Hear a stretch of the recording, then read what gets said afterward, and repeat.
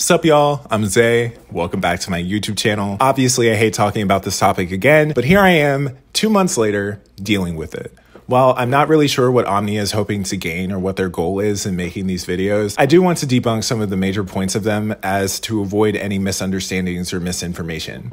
I also want to take accountability for some of the things I was mistaken about in regards to this whole process, which I promise you is not much. For the sake of time, I'll be speeding up Omnia's clips, but I won't be following their example and cutting context out of any of them. I also want to make this response very, very quick because not everyone has the time to watch 3 hours worth of content in regards to fucking Kai Weiss.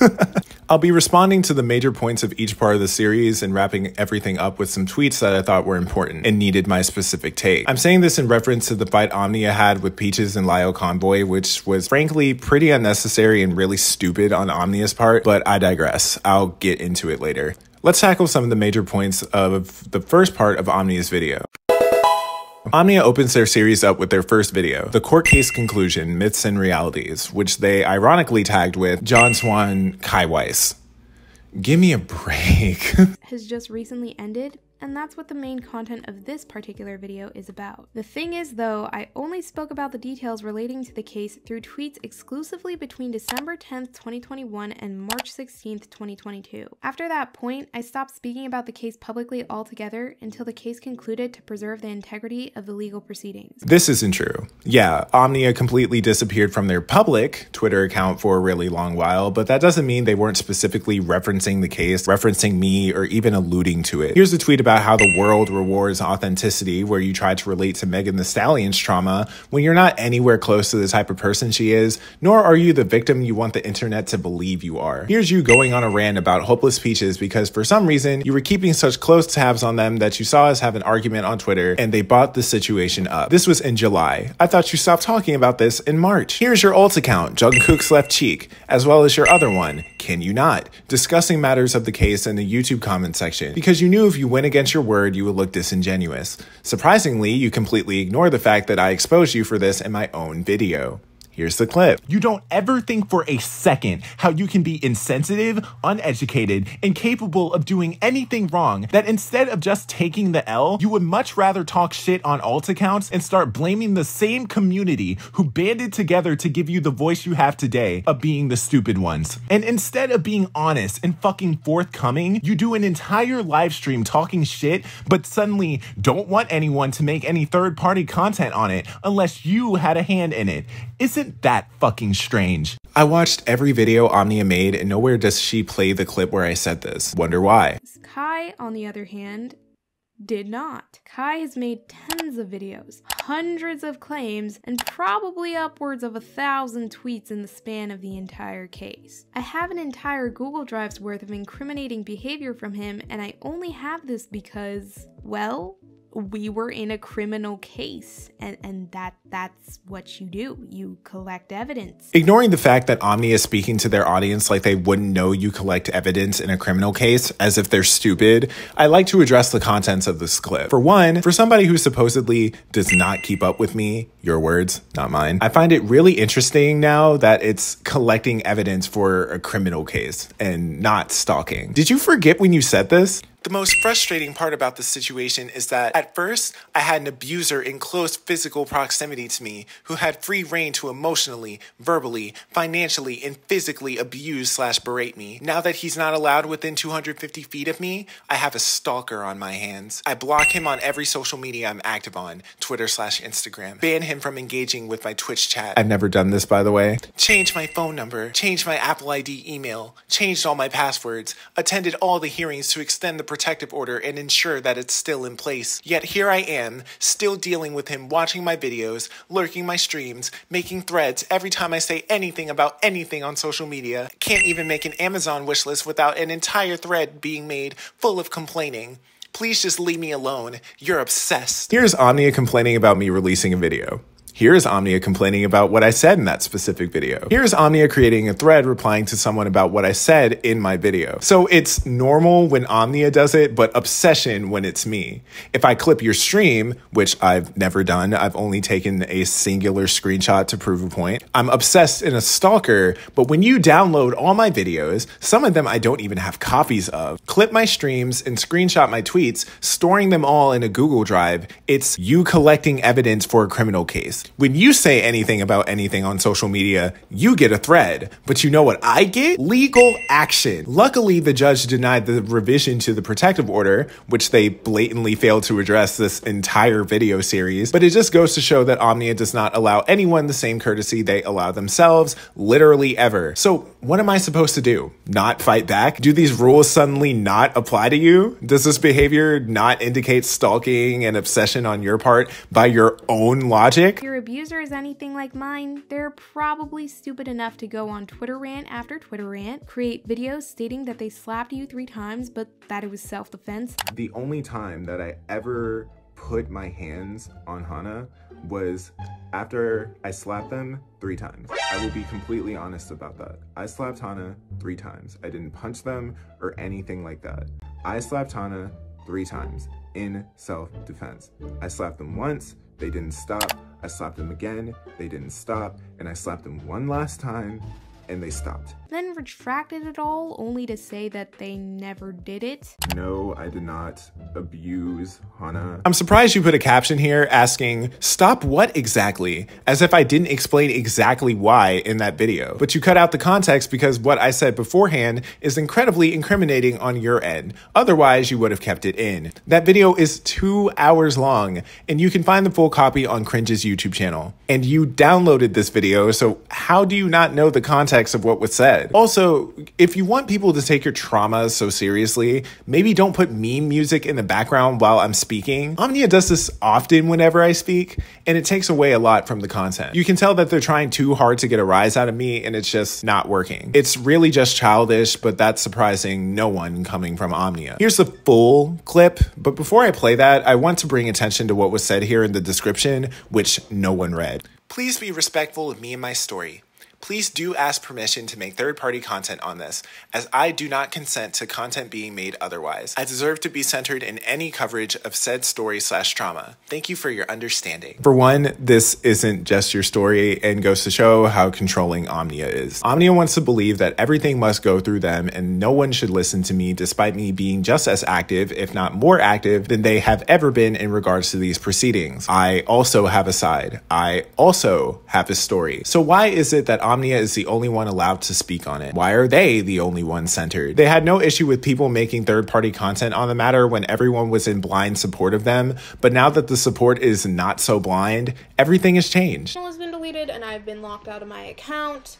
On there I've just been posting a lot about my situation and why my channel was deleted and just that. There's a lot of specifics and I just don't care to go into that right now. There's been a million videos about it already. But what should people do, Omnia? Is this statement no longer valid because it was a year ago? And if that's the case, why is this since deleted video being used against me? Wouldn't be fair if I held your Dolly Guts or Hopeless Peaches videos against you. Funny how you're the only one who is allowed to delete content you no longer agree with, but I can't. The reason I deleted this video is because Hopeless Peaches made an entire live tweet thread reacting to me recounting my trauma. While I'm offended by this thread to this day, it's no longer public, so it's not doing any more damage. Also, I just don't care. I've moved on. Either way, the existence of it made me retry my approach, and I ended up with my 45-minute video covering the situation, which people were more open to. Regardless, here's the full clip of what I said in my video. Hana was telling me things like, kill me, hit me, and the only reason that they were pinned down on the floor was so they no longer touch me. I was also afraid for my own safety within that situation, and I had no idea what Hana was going to do further within it. I never punched Hana. I never punched her in the face. I never held them down and just sat there and beat on them like I'm some sort of fucking monster. There was a danger within that situation, not only toward me, but also themselves toward themselves. And the thing that pains me the most about this is that this entire situation is being looked at as if I'm just sitting here waking up every day and hitting my partner. Anytime that Hana has been held down was protect me from them hitting me. And the only time that I ever put my hands on Hana was after I slapped them 3 times. I will be completely honest about that. I slapped Hana 3 times. I didn't punch them or anything like that. Once they were on the floor and this entire situation was getting to the peak of like conflict and I was receiving this onslaught of verbal, physical, and emotional abuse all in once within that situation, I slapped Hana 3 times in self-defense. I slapped them once, they didn't stop. I slapped them again, they didn't stop. And I slapped them one last time and they stopped. After that, I never put a hand on Hana. I will not sit here and act like this was a situation where I'm just like beating on Hana and I'm just mad and I'm doing all this because I'm fucking upset. No, I'm doing this to protect myself. As you can see, there's more to the story than meets the eye. I actually decided to scrap that video and revise it with the one that I stitched to the first part of this entire series, but I don't mind uploading it again if that's something people want from me. Also, Omnia is right. I didn't stop speaking about the case, and why would I after you got a court order to attempt to shut me up on social media, accuse me of 8 crimes, 2 being felonies, and also abuse the system to take my cat, on top of lying about the events of our relationship, as well as December 3rd, makes no sense. Another thing I want to address is this specific. Let's just begin where it all started. The end. Besides the tweet I made announcing the conclusion to my court case, I didn't really say much else about quite literally anything until, well, Kai decided to drop a 50-minute long video titled, "My court case is over, let's talk about Omnia and Kai Weiss." You know, call me an asshole, but I think it says something about how disproportionately skewed this case has been historically as well as in the present, when all I had to do was type an odd 280 characters on twitter.com for Kai to then feel obligated to drop this gargantuan-ass video less than 24 hours later. But truthfully, that's neither here nor there. I'm just being a petty little bitch.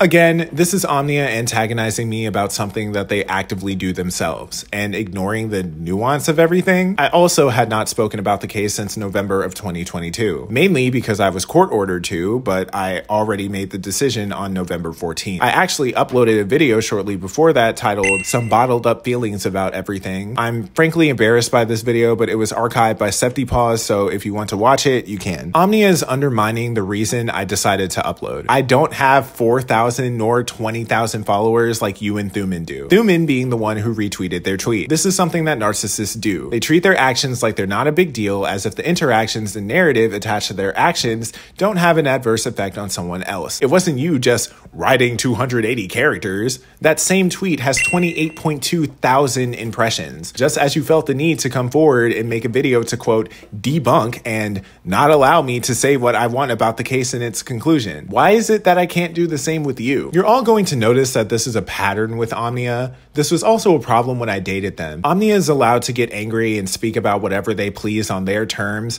but the problem is they expect everyone else to also follow those terms. They set standards for everyone else that they don't follow themselves. You can't screenshot my tweets. You're a stalker, but they can screenshot yours. You can't drop a 50-minute video on me. That's disproportionate, but they can drop a 3-hour video series on you. Omnia has wanted this from the very beginning, for me to not defend myself or expose them for anything ever, because it ruins the public persona they so intricately crafted for their audience. Omnia also keeps bringing up this plea agreement, but leaves out the fact that I had 2 completely different plea agreements before prosecution settled on the one I accepted. And if the case was so strong, why not give me the agreement you created before and take it to trial? They go on to post the calls they had with prosecution in regards to it. I'm going to play the clips and just respond after. Will be sentenced to 6 months in jail. That's pretty much the extent of the plea agreement. However, Kai came out of the gate on April 21st with a bunch of bullshit about this plea agreement, and that's why I sought out to set the record straight with my attorney through these phone calls. Now, I need to make one thing abundantly clear, so tune in especially right here. My attorney throughout this entire case, and the one whose voice you will be hearing on these phone calls, was not the prosecuting attorney on April 20th. You may be surprised to hear that I never spoke a day in my life with the attorney who was prosecuting the case on April 20th. He was not my lawyer, he was not my attorney, he was simply the lawyer appointed with handling the cases from the Commonwealth's Attorney Office on April 20th. But I don't know him, nor have I ever spoken to him before. Here's a clip from the first phone call with my attorney explaining just that.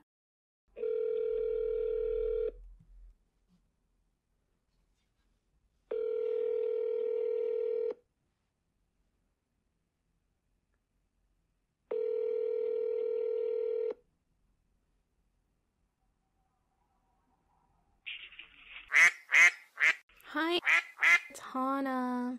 How are you, Hannah? I'm doing as good as I can be. Did you just recently speak to... I did. I wanted to ask before, we talk about it, if it's okay for me to record this call, just in case, because of what Kai's alleging publicly. That's perfectly fine. The most important thing that I don't know because I don't know the timing of when the last time we talked to... She came to me after she spoke to you and expressed your concerns. I don't know if you're aware, I wasn't even in the courtroom that day. Oh, no, I'm not aware of that. What Kai is alleging publicly is that you said in court that my case wasn't credible enough for it to go to trial, and that's why we ended up getting the plea deal, which is not what I understood it to be. What I understood it to be was that we took the plea deal for efficiency's sake rather than fairness or justice, because the case was going on for a really long time and we would have had the case tossed out if we didn't get it done as quick as possible. And so we had to reach a plea deal. So first you claim that you were relieved about the decision, then you claim you weren't consulted about this on Twitter, yet somehow you knew that a plea agreement needed to be reached for efficiency's sake as opposed to justice. Why didn't you care about justice and accept this outcome? Why are you more than happy with this? Your words, not mine. From my understanding, the case would have never gotten thrown out and went to trial if I didn't accept the plea agreement. So you mean to tell me this entire time, if I didn't accept every plea bargain given to me, that every one of my charges would have been dismissed and the case would have been thrown out? Why would they throw out the case if it's so strong? There are cases that have gone on for longer. Why would they change the plea agreement if they were certain I would be convicted on every charge? If you were certain I would be convicted on every charge. So you knew that this was coming. And you must have known the details of the agreement, which is why you never showed up to court, which also goes to explain why you were so quick to go on Twitter and tweet about it. But I'm speculating. That's my understanding, but you can tell me if I'm wrong. Well, I think that's close enough, at least at this point. Oftentimes, we send one person to court on guilty plea days because they run, anywhere from 15 to 20 cases a day. Right. And it's more efficient for our office to have one attorney up there handling all the cases rather than, all of you 4 guys. to 6 attorneys. Yeah. Going back and forth. So the cases that day were handled by... Okay. Now, I had certainly talked to him about the case, but I was not the person in the courtroom, so I can't honestly tell you what, if anything, was said because I wasn't there. So why are we taking this man's words about what happened in the courtroom at all? He's right. He wasn't there, and neither was Omnia. Interesting. Well, he posted 2 videos that were an hour long each, and started watching them because I just called her maybe 3 minutes ago. And she started watching them, and she was like, oh, you need to call for legal aid because something needs to be done about this because he's, lying about the case publicly and, posting it on social media. And claiming, you, as my prosecutor, said things that you didn't say. Because if you're saying that you weren't even there in the courtroom, then how is it that you said that? Well, I did not say that. I certainly did not say that in court because I wasn't in court that day. Like I said, handled the case, and I don't know what, if anything, he did say. Okay, so then do you think I should call him? Well, he's in a meeting right now, so I'm going to talk with him to ask, what, if anything, was said, and then we will get that information to you.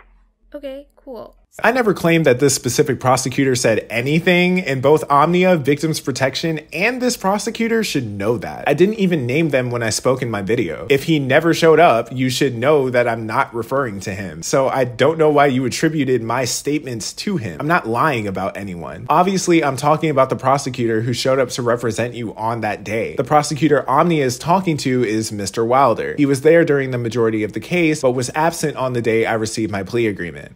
The fact he has to go to the actual person who showed up is telling of his credibility here too. Why the fuck is this old ass victim's aid lady watching my YouTube videos? Where is she getting the links from? I wonder who. And surprisingly, nothing was done about my videos to this day, so I guess the whole shutting me up on social media thing isn't working again. But since everyone is so curious about what was said in the courtroom, here's the court recording of prosecution explaining their reasoning as to why we reached this plea agreement, as well as the judge hearing this and explaining the events of another 2-day case they witnessed, which they felt was related to mine. Good morning to you, Mr.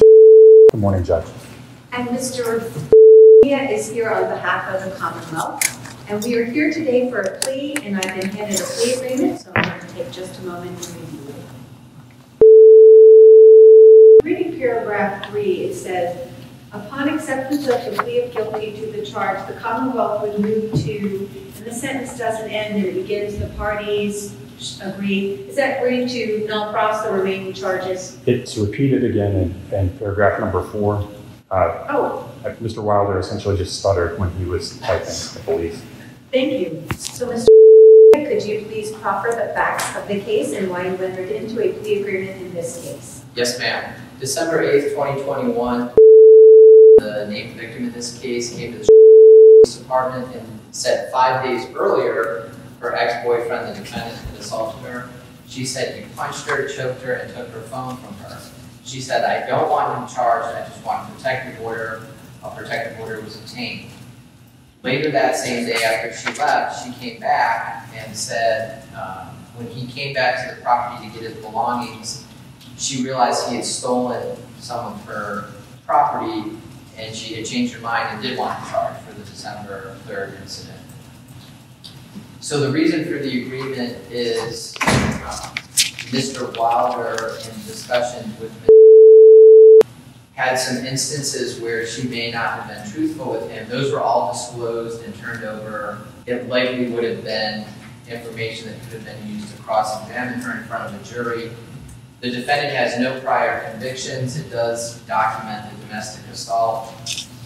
I would say, and the victim is not supportive of this. She does not agree with this result. She's been consulted. It's in the exercise of our discretion and the likelihood of what would happen in front of a jury that we're entering into this agreement. It does document the domestic assault. It's obviously, if what she said happened, extremely serious, but it's sort of just one of those tough cases. This is the best call we could make as an office about what a just result is. But again, she is not supportive of this, but we're not sure. Well, we have an idea of what would happen in front of a jury. This seems a fair resolution from the Commonwealth's perspective. And for the record, it does sound as if, based upon potential Brady material, that there would be a number of credibility issues. Yes. Is that correct? Yes. Thank you. I'm going to accept the agreement, but is there anything that you wish to add to the record? It's redundant, but I'll add that in addition to what Mr. proffered, I believe Mr. Wilder advised me that there was a related civil protective order matter that got appealed to this court. Ms. Sulan, I believe, testified during that matter, and her testimony led to credibility questions with the Commonwealth. Mr. White, what is going to happen now is I'm going to have the court read the indictment just to the assault and battery, ask you how you plead, and I'm going to follow up with a series of questions. Okay. Thank you. While we're waiting, Mr. I do want to state for the record, since the victim does not agree with the plea agreement, that I tried a 2-day case earlier this week where the defendant, at close range, shot someone twice in the side of the stomach. And there was a question about who did what to who. The victim did have some scratches on his neck. He was alleging that the person was trying to choke him, and didn't know if he had a knife or what was going on. The victim was saying, no, I didn't have anything, and I just maybe had scratched him while I was trying to protect himself. The jury found the defendant not guilty. So I am not ignoring the victim's concerns, but I, like you, are aware that when these matters are presented to a jury, they have a much different perspective, being people that are objective. Thank you, Your Honor. Next, I want to go over the claims being made in the second call in regards to the Alford plea and my conviction being on my record. I'm just going to play the clip that Omnia put in their video. Which is it, Kai? Are you committing an act of perjury? Or are you just lying about how you did not assault me to save face online? Either way you slice it, you're lying. This also isn't substantiated in court despite him claiming he said as much. The plea agreement would never go through if Kai told the prosecution that he's quote-unquote willing to plead guilty to a crime he never committed in order to alleviate the burden the case has on his family. They simply wouldn't accept the agreement. Additionally, Kai is acting as if he is able to maintain his innocence for a crime he pled guilty to, which is not how the court of law works. This is also stated by Maxine, who is self-purportedly Kai's friend in real life. Maxine stated that the plea agreement that Kai took was an Alford plea deal in a Twitter thread with a friend of mine named Miniweets. Here is the screenshot corroborating that. Miniweets says, quote, "You're missing a very large point here. If there was no evidence, there would be no charge and no need for a plea deal. There was evidence. That's why there was a plea deal. Your friend is an abuser, brother." Maxine says, "Babes, you're the one missing a big detail. Kai took an Alford plea. Do you know what that is?" Miniweets said, "Oh my god, it was an Alford? I'm so done, LMAO. You just made it so much worse." Maxine replied, "How? Kai literally said he didn't want to go to trial, but that he was innocent. He explained his reasoning. So, of course he took an Alford plea?" For one, shout out Maxine. Love you, babes. For two, here's the court recording of the judge taking my testimony as an Alford plea. Before I play that, Omnia also claims that I intelligently and voluntarily admitted to the charge. In reality, I was just trusting my lawyer's judgment and going along with the plea of guilty because at the time,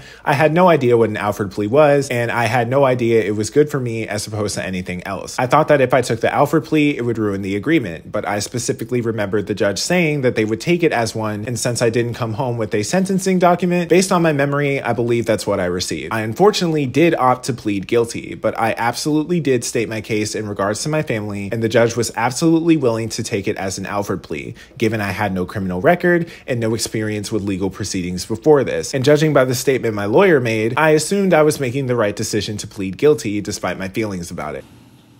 So now the clerk is going to read the indictment and ask you to plead. Could you please state your full name? The grand jurors for the city of June term of 2022 returned an indictment against you, charging that on or about December 8th, 2021, you did unlawfully violate a protective order issued pursuant to. Oh, I'm sorry. It should be the assault battery.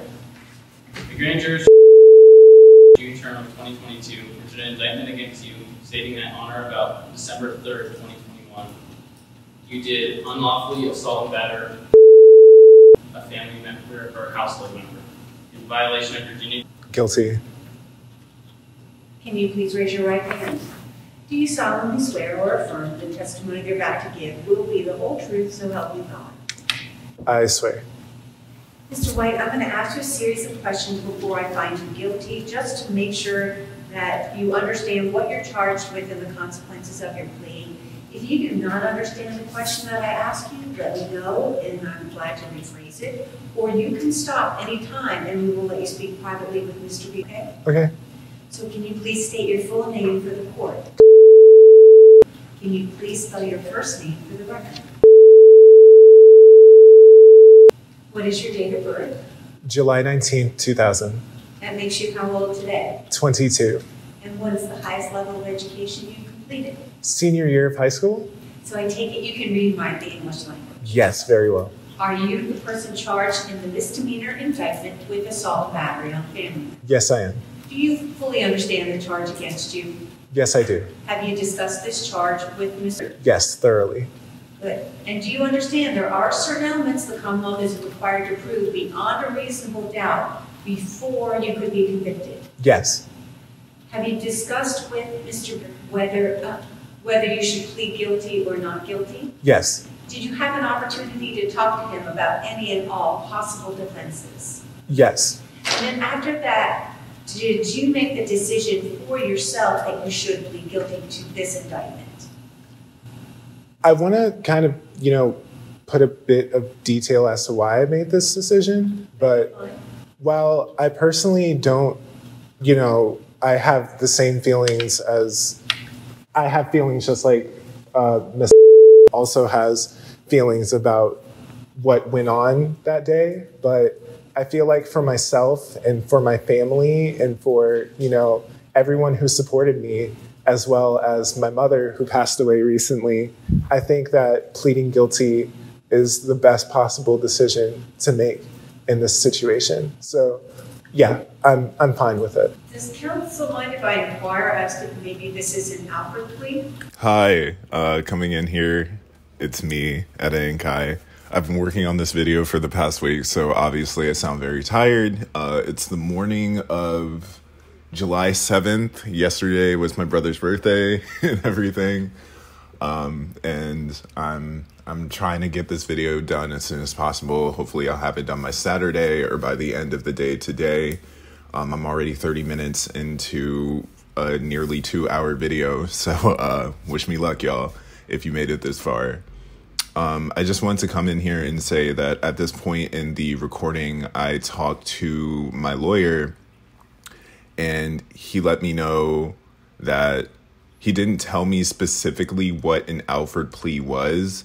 He just let me know that even though you're pleading guilty here, you're not pleading guilty to any of the other charges, and the assault and battery doesn't necessarily relate to all of the other charges as well. He actually speaks for me later on in this recording and explains to the judge my perspective for me, because I didn't necessarily understand what an Alfred plea was. So what you're going to hear after the fact is my lawyer explain what my perspective is, and you're also going to hear me not really be sure what to respond in regards to the judge asking me, are you doing this because you're guilty? Like I said, I don't think that I'm guilty of the assault and battery charge. And on top of that, initially, I wasn't even charged with assault and battery. I was simply charged with simple assault. So the charge was changed in order to get this plea deal, and the charge was changed for the plea deal, rather.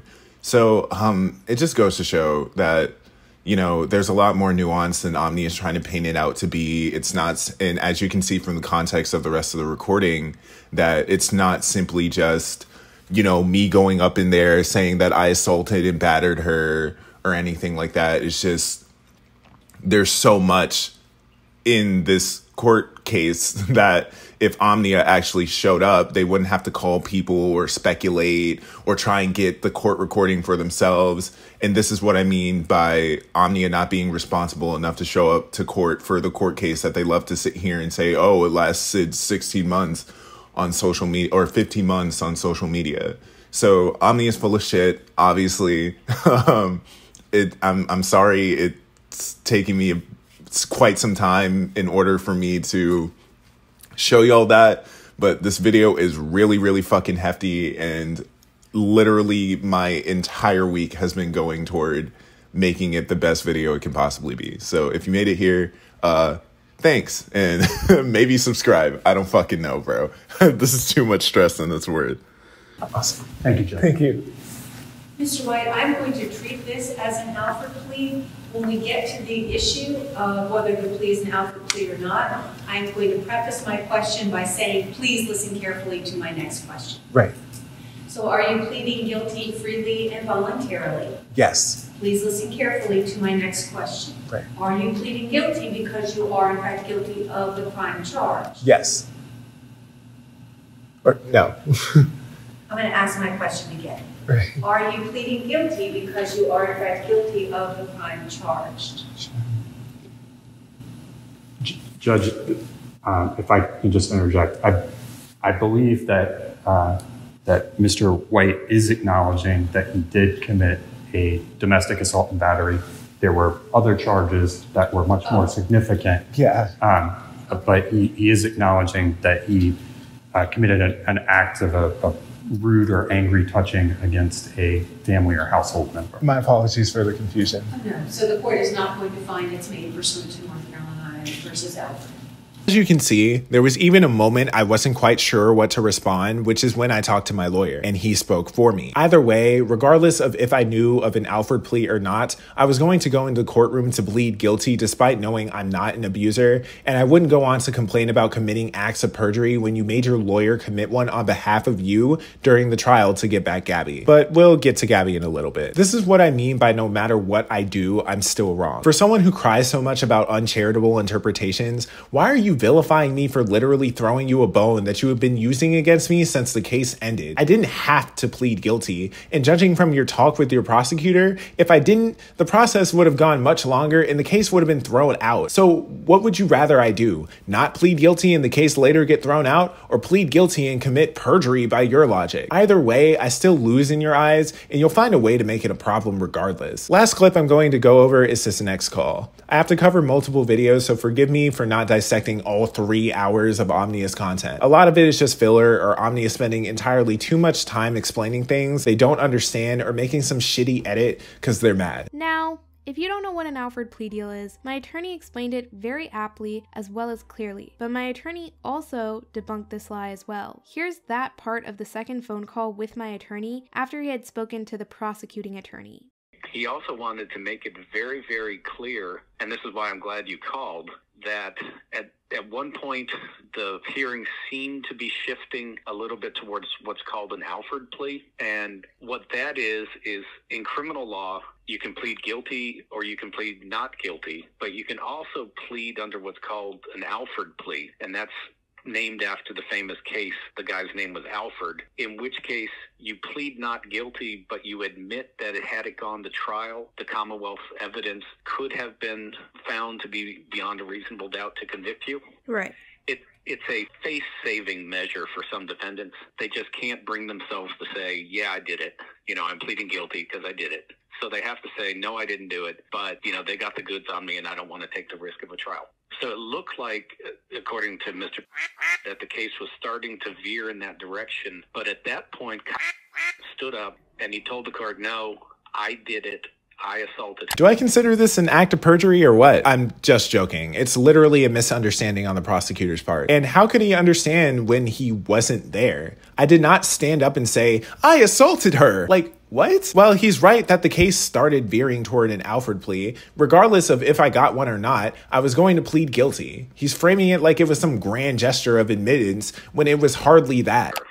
So he stood in open court and admitted on the record that he had committed an assault on you that day. So it wasn't an Alfred plea? It was not an Alfred plea. He just straight up stood up and told the judge, yes, I committed an assault on her, and that's now a matter of public record. Okay, that's something I wasn't sure about because someone on social media who is in connection with him said that it was an Alfred plea, but I wasn't sure and I wanted to ask if that was the case. But no, Mr. was absolutely crystal clear with me that it started looking like it might go that way, but stood up and said, no, I committed an assault and battery. Okay. So it was not an Alfred plea. So that was a blatant lie on Maxine's part. I guess birds of a feather flock together if liars were birds. Take note of the birds of a feather comment. We'll get back to that later. And Maxine was just speaking on my behalf based on their understanding. And that's what we both understood at the time. Either way, I still would have ended up with a guilty plea regardless. Maxine also made this point while she was arguing with your friend, and I wish people would read that entire thread other than the snippet, because both you, your friend, and the rest of the people in your Discord group are all equally stupid. Oh my god, I'm so stupid. Though I think it's really funny that Kai said, I would hardly call it admittance. but then just Stood up and said, no, I committed an assault and battery. I would hardly call it admittance. He just straight up stood up and told the judge, yes, I committed an assault on her, and that's now a matter of public record. I would hardly call it admittance. So he stood in open court and admitted on the record that he had committed an assault on you that day. But it was purportedly hardly an admittance, according to Kai. The fact of the matter is, Kai cannot claim or maintain his innocence publicly regarding the domestic assault and battery, considering he did not plead guilty pursuant to Alford. He simply pled guilty, which is corroborated by both the plea agreement and the subsequent sentencing order that was placed. Additionally, the prosecuting attorney was abundantly clear in communicating with my attorney that Kai stood in open court and pled, on public record, to committing an assault and battery. So, on all accounts, Kai assaulted and battered me in my apartment on December 3rd, 2021, which is exactly what I've been claiming since the day it happened to me. He knows this, I know this, and the courts know this to be true. That's why he has been convicted for such, and there are no ifs, ands, or buts about it. It's not an allegation, it's what objectively happened. Kai Weiss is a certifiably convicted domestic abuser and batterer. You don't have to use allegedly anymore, he just is one. But Kai insisted that it wasn't that big of a deal, since it is a single misdemeanor after all. And besides, according to him, he could just get it erased from his record in like, ballpark maybe a couple years or something. No kidding, he mentioned vaguely that the charge could just hocus pocus, abracadabra, be absolved in some random time frame. 2. The charge has been lessened to a misdemeanor. Otherwise, my record is clean. So when it comes to looking for jobs, there's no real issue. I also consulted my lawyer about this. Some may deny me, but overall, I'm pretty fine. I decided it's a great compromise as opposed to going to trial, which is a very expensive process, and it's way better than what Omnia wanted me to take. Also, to add, I can get the charge expunged from my record, and it automatically expunges after a couple of years, so I didn't really think it was a big deal. But again, that's not true. Here's me asking my lawyer about it. Kai's also alleging that the domestic assault and battery misdemeanor charge is going to be expunged from his record eventually. Absolutely not. That's not true. It's not true. So it will stay on his record. It will stay on his record permanently. Okay. That was a big part of the whole point of it. So it's staying on his record. Yes, he just has a flat-out conviction. You can't expunge convictions. Okay, so he's just been lying then. Or mistaken, I don't know. Okay. A lot of people don't understand these kinds of things, but no. He just has a flat-out conviction. There was nothing in the agreement about agreeing to expunge anything, and the law wouldn't allow it in any event. Damn. Is anything Kai say in this video founded in reality? Yes. You just didn't respond to it. How are you going to make this claim when you didn't even cover half of the content in the video? It's 50 minutes, Omnia. Just everything founded in reality you chose to blatantly ignore because it makes you look bad. Oh my god, they're so stupid. But you know what? I will concede here. I was wrong about my charge being expunged from my record. I was mistaken about that, and I apologize. It's crazy because even your prosecutor wasn't going to call it a flat-out lie either. Even he was willing to accept that reality because even he knows I haven't been through this much law before, and neither have you, which is why you're calling him. And either way, I was going to plead guilty regardless. Alford or not, man, I just wanted to be done with it. But again, this person is crying about uncharitable interpretations. Give me a break. Kai goes on to explain his third reasoning as to why he took the plea deal offered to him. 3. The sentence was completely suspended, meaning I spend no time in jail whatsoever. So despite the charge being on my record, I'm a free NB. And that's all I wanted. I can do whatever I want now. Yeah, okay, Kai can do whatever he wants, except violate my protective order again. Or else he'll be subject to 6 months in jail according to that same suspended sentence he's referring to. Who gives a fuck? Oh my god, every time I listen to this, I lose my fucking mind. I've gotten employed, moved out my old house, and lived my life normally since you charged me with this nonsense in November over some shit I didn't even do, and yet somehow you still feel the need to say this. I am free. Cry about it. Oh my god, please get some business. I'm begging you. Also, Omnia put this in their video when I was literally quoting the prosecutor's words at the beginning of it. Agreement is, in discussions with, had some instances where she may not have been truthful with him. Those were all disclosed and turned over to. It likely would have been information that could have been used to cross-examine her in front of a jury. Oh my god, you stupid ass bitch. This is a quote. Let me play it for you. The named victim in this case came to the police department and said 5 days earlier her ex-boyfriend, the defendant, had assaulted her. She said you punched her, choked her, and took her phone from her. She said, I don't want him charged, I just want a protective order. a protective order was obtained.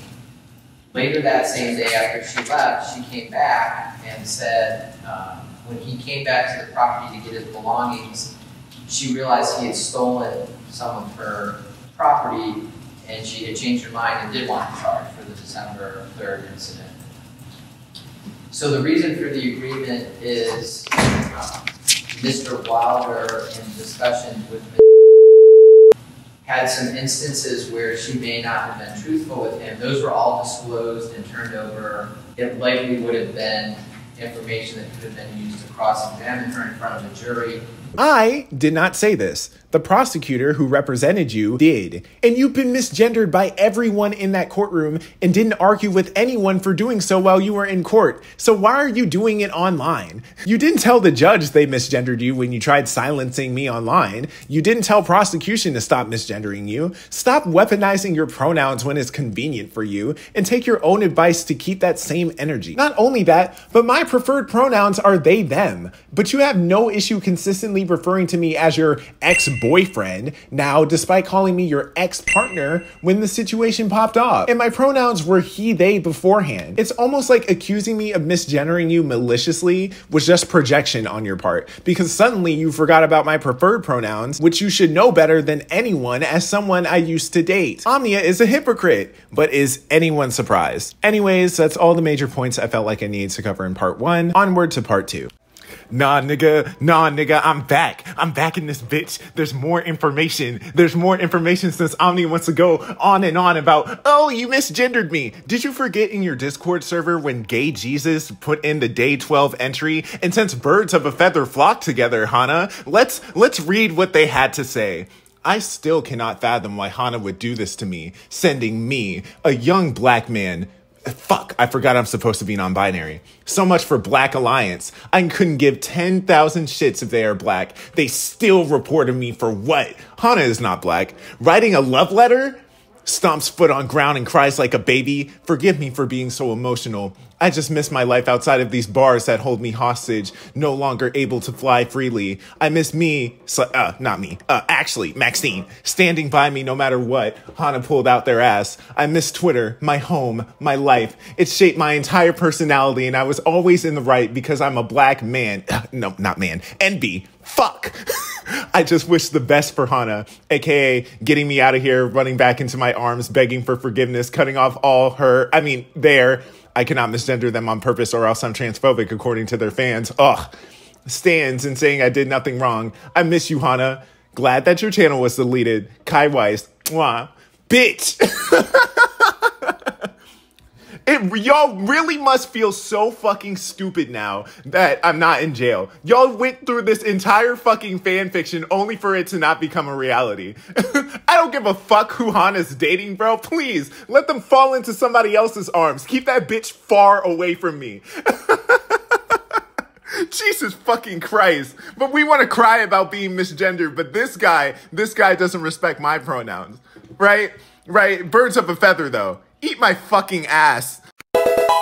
The next video in the series, Omnia covers the protective order and the cats, and I just want to read this tweet before I go over anything. This is Omnia's tweet, by the way. Their words. This is my last tweet for the day because this is extra ridiculous. Consider the fact that maybe when someone doesn't have proof of any of their claims, it's because it never happened. The agreement that I'm okay with rescinding gifts doesn't exist because I never agreed to that. I'll get to the gift part later, but remember y'all, when someone has no proof of their claims, they didn't happen. Keep this in mind. One of the clips I want to go over is this one, where Omnia argues an incredibly arbitrary detail, but says something of note that for someone who has every single one of my videos on them downloaded, I'm surprised I haven't when Kai was forced to leave my apartment. And before anyone asks, well, whose apartment was it? It was mine, and it has always been mine. Here is the apartment lease where it says, among this lease made by, insert the name of my leasing office, hereinafter called owner and insert my legal name, hereinafter called tenant, owner agrees to lease the tenant the following described property, insert my address, apartment number 7, to be used as a private dwelling only by the above named persons named as tenant, blah blah blah blah blah. Signed by me on December 1st, 2021, which was a mere 2 days before Kai assaulted me and a week before I ran to the police to obtain my emergency protective order. Editing Omnia here, I'm realizing that this part might be a little confusing for certain viewers, so I'll dedicate a little moment to explain it. The lease I'm showing you on screen now is a renewal lease. So I've been in this apartment for 2 years. My first lease began on July 2021 and lasted until July 2022. My second lease, which is the one I'm showing you on screen and the one that is still currently active, began on July 2022 and lasts until July 2023. I told my leasing office that I would like to renew my lease for 1 additional year on December 1st, 2021. So that's what this is. And yes, if you're curious, I'm still living in the same apartment I was abused in. Whoop whoop. Not for much longer though. Okay,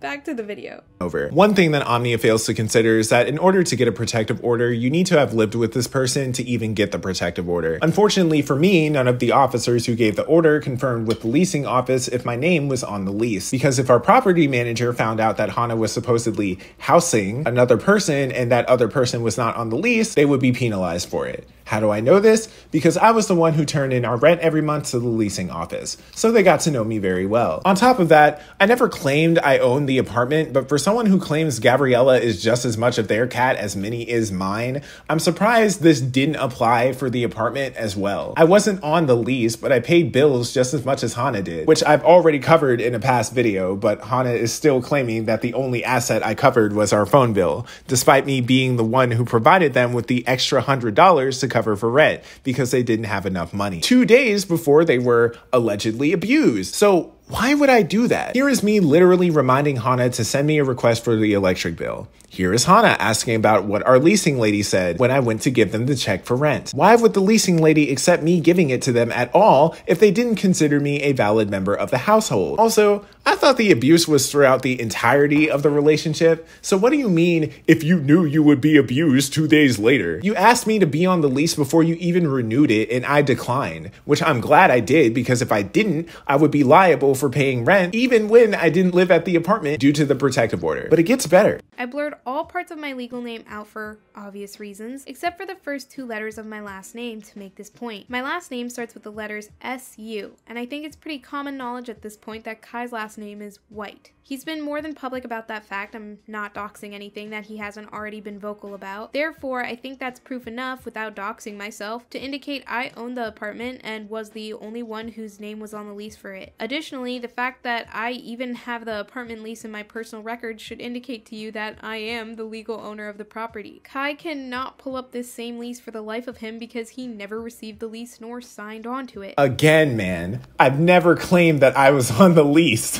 I didn't even want to be on it. I'd love to see a clip where I claim this because it's nowhere in this video. I helped make the apartment half of what it is today. I set up the TV stand with Hana. I put up the plant setter hanging above the living room couch. I helped with every aspect of putting that apartment and their previous apartment together. We literally brainstormed the setup for the place together. If Omnia did not want me to consider this my home as well, I would not have done all I did for that space on top of paying bills. Insane I even have to say this. People also tend to forget that I was the one, and continues to be the one, who paid rent in that apartment. I paid for, and continue to pay for, all the utilities including water, sewer, and trash pickup, internet, and electricity in the house. I essentially paid every bill except for our phone bill, which was the one responsibility Kai agreed to take on during our relationship. And that isn't even a bill that relates to the upkeep of the residence or the property. But I digress. This is just a flat out lie. Like I said, I also helped pay rent, I also paid the electric bill, and I also paid for the internet and groceries. The utilities, which is just water, was included in the rent. I don't know why Hana continues to pretend like I didn't pay for the bills, and judging from this tweet, you supposedly have a roommate, so are they on the lease, or are you treating their residents the same way you're treating mine? And if they're paying bills, are you gonna do the double standard thing with them, or just admit you're wrong? Or do you not have a roommate? I don't know, Omnia. You're giving mixed signals. Either way, I already disproved this, and here's the clip. Hana would not be able to have the money to be paying rent. Not only that, but here are the screenshots of me sending Hana money, as well as screenshots of me sending Hana money to also pay for food and dinner. Not only did I feed this person, but I also paid this person's bills.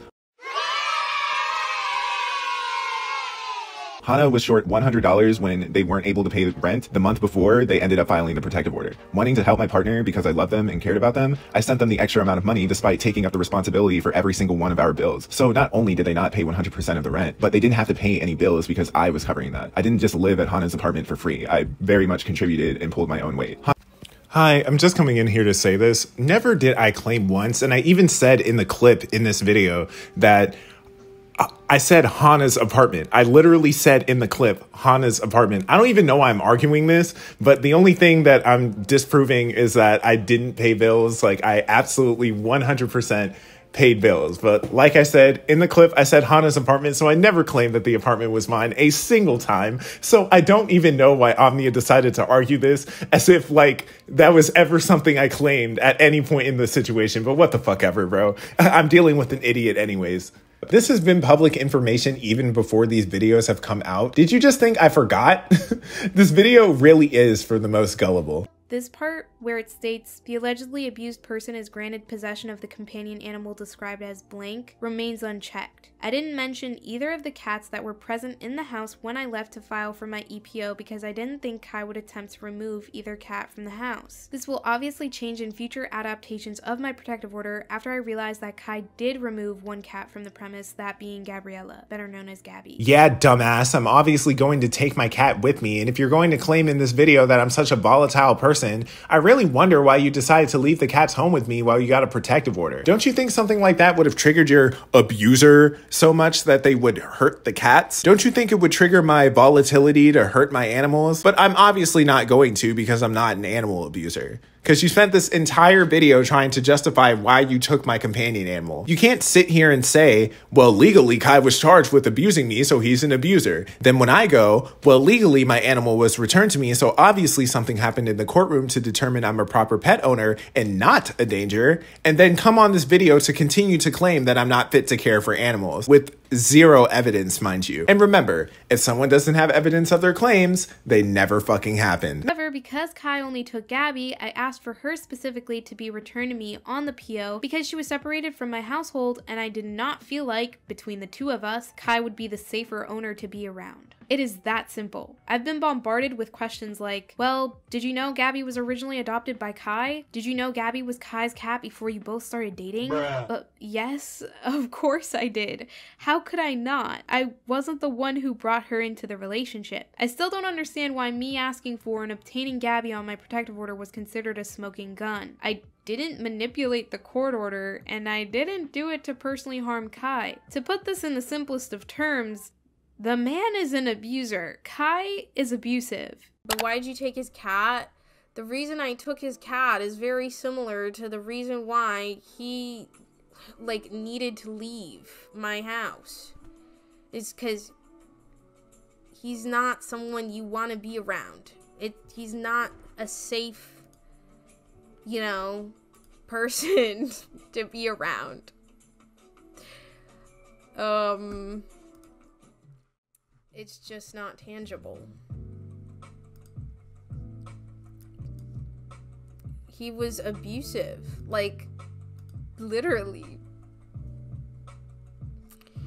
I know y'all don't want to admit it sometimes, but that's what happened.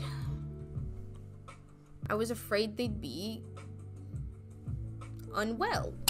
Omnia, elaborate. Tell us how exactly they would be unwell. Because apparently, according to your own request for money in regards to the cats, you were unfit to take care of them without my income. So much so that you had to ask for donations from your audience, as well as a restitution check in regards to them. So how well were the cats in your care? You did do this to protect the cats. You did it to spite me and strip me from the one thing you knew that mattered most to me in my life.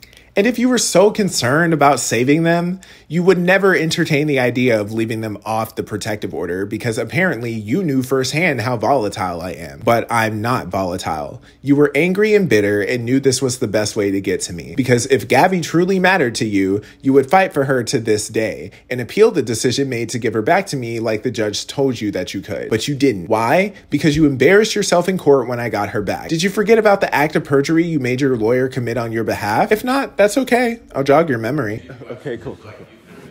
Oh, okay, awesome. Mr. White, Yes, ma'am. do you agree that you left Gabriella in the care when you go visit your family? Not for 2 weeks, but yes, I would.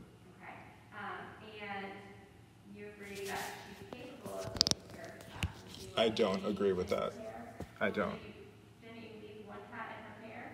Well, we were together, but now I do not agree that Miss is capable of taking care of both of our animals since they need to ask for donations in order to take care of them. Okay, that's my last Someone has money, they can take care of if they were capable of taking care of my animals, then they should have never taken them in the first place. If you don't have the money to care for my companion animal that I'm very well and able to take care of, then you should not take them.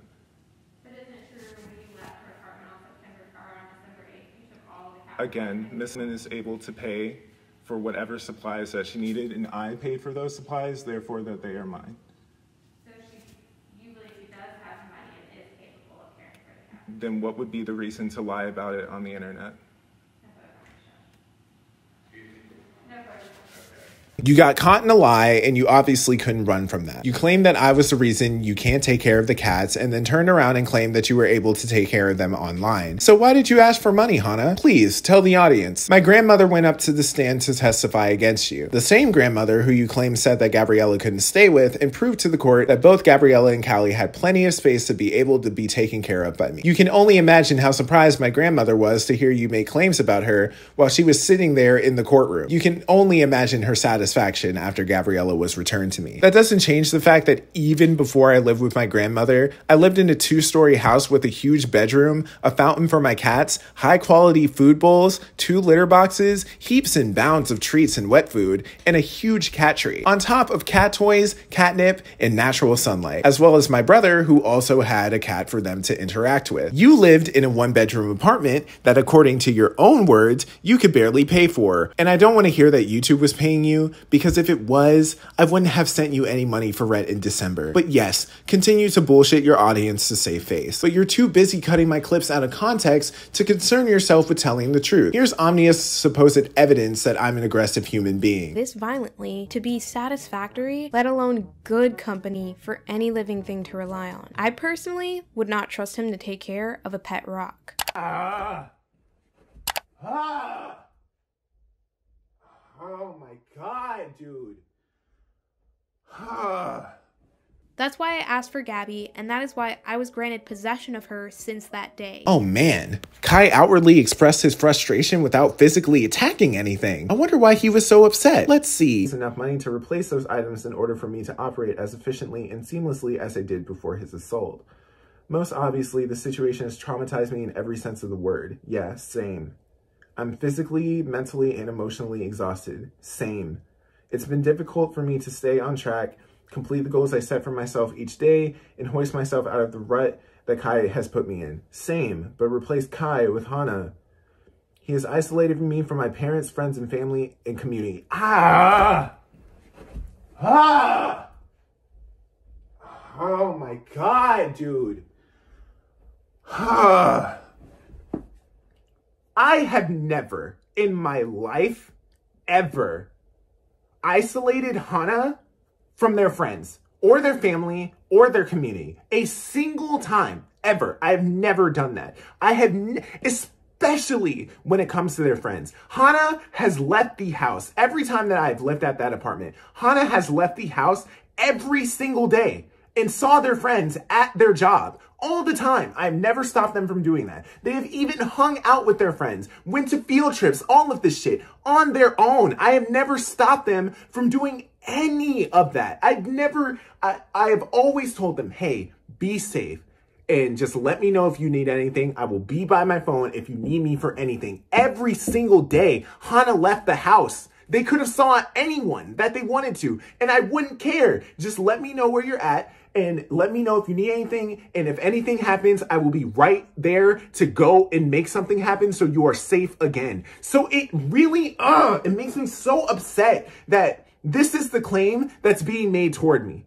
I hate it. Oh man, Omnia framed this clip like I randomly got upset for no reason and wasn't reacting to them making bogus claims about me. Now surely there can't be a clip where Omnia is present with me in front of the cats, watching me hold and approach them. Oh wait, but there is. Oh shit, hi everyone. Can we see one of the cats? Sure. Well there, come here.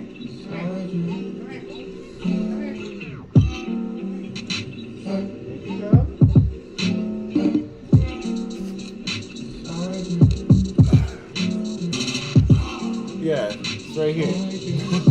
This is Minnie. You You look like you're going for a Thanksgiving family gathering. Nah.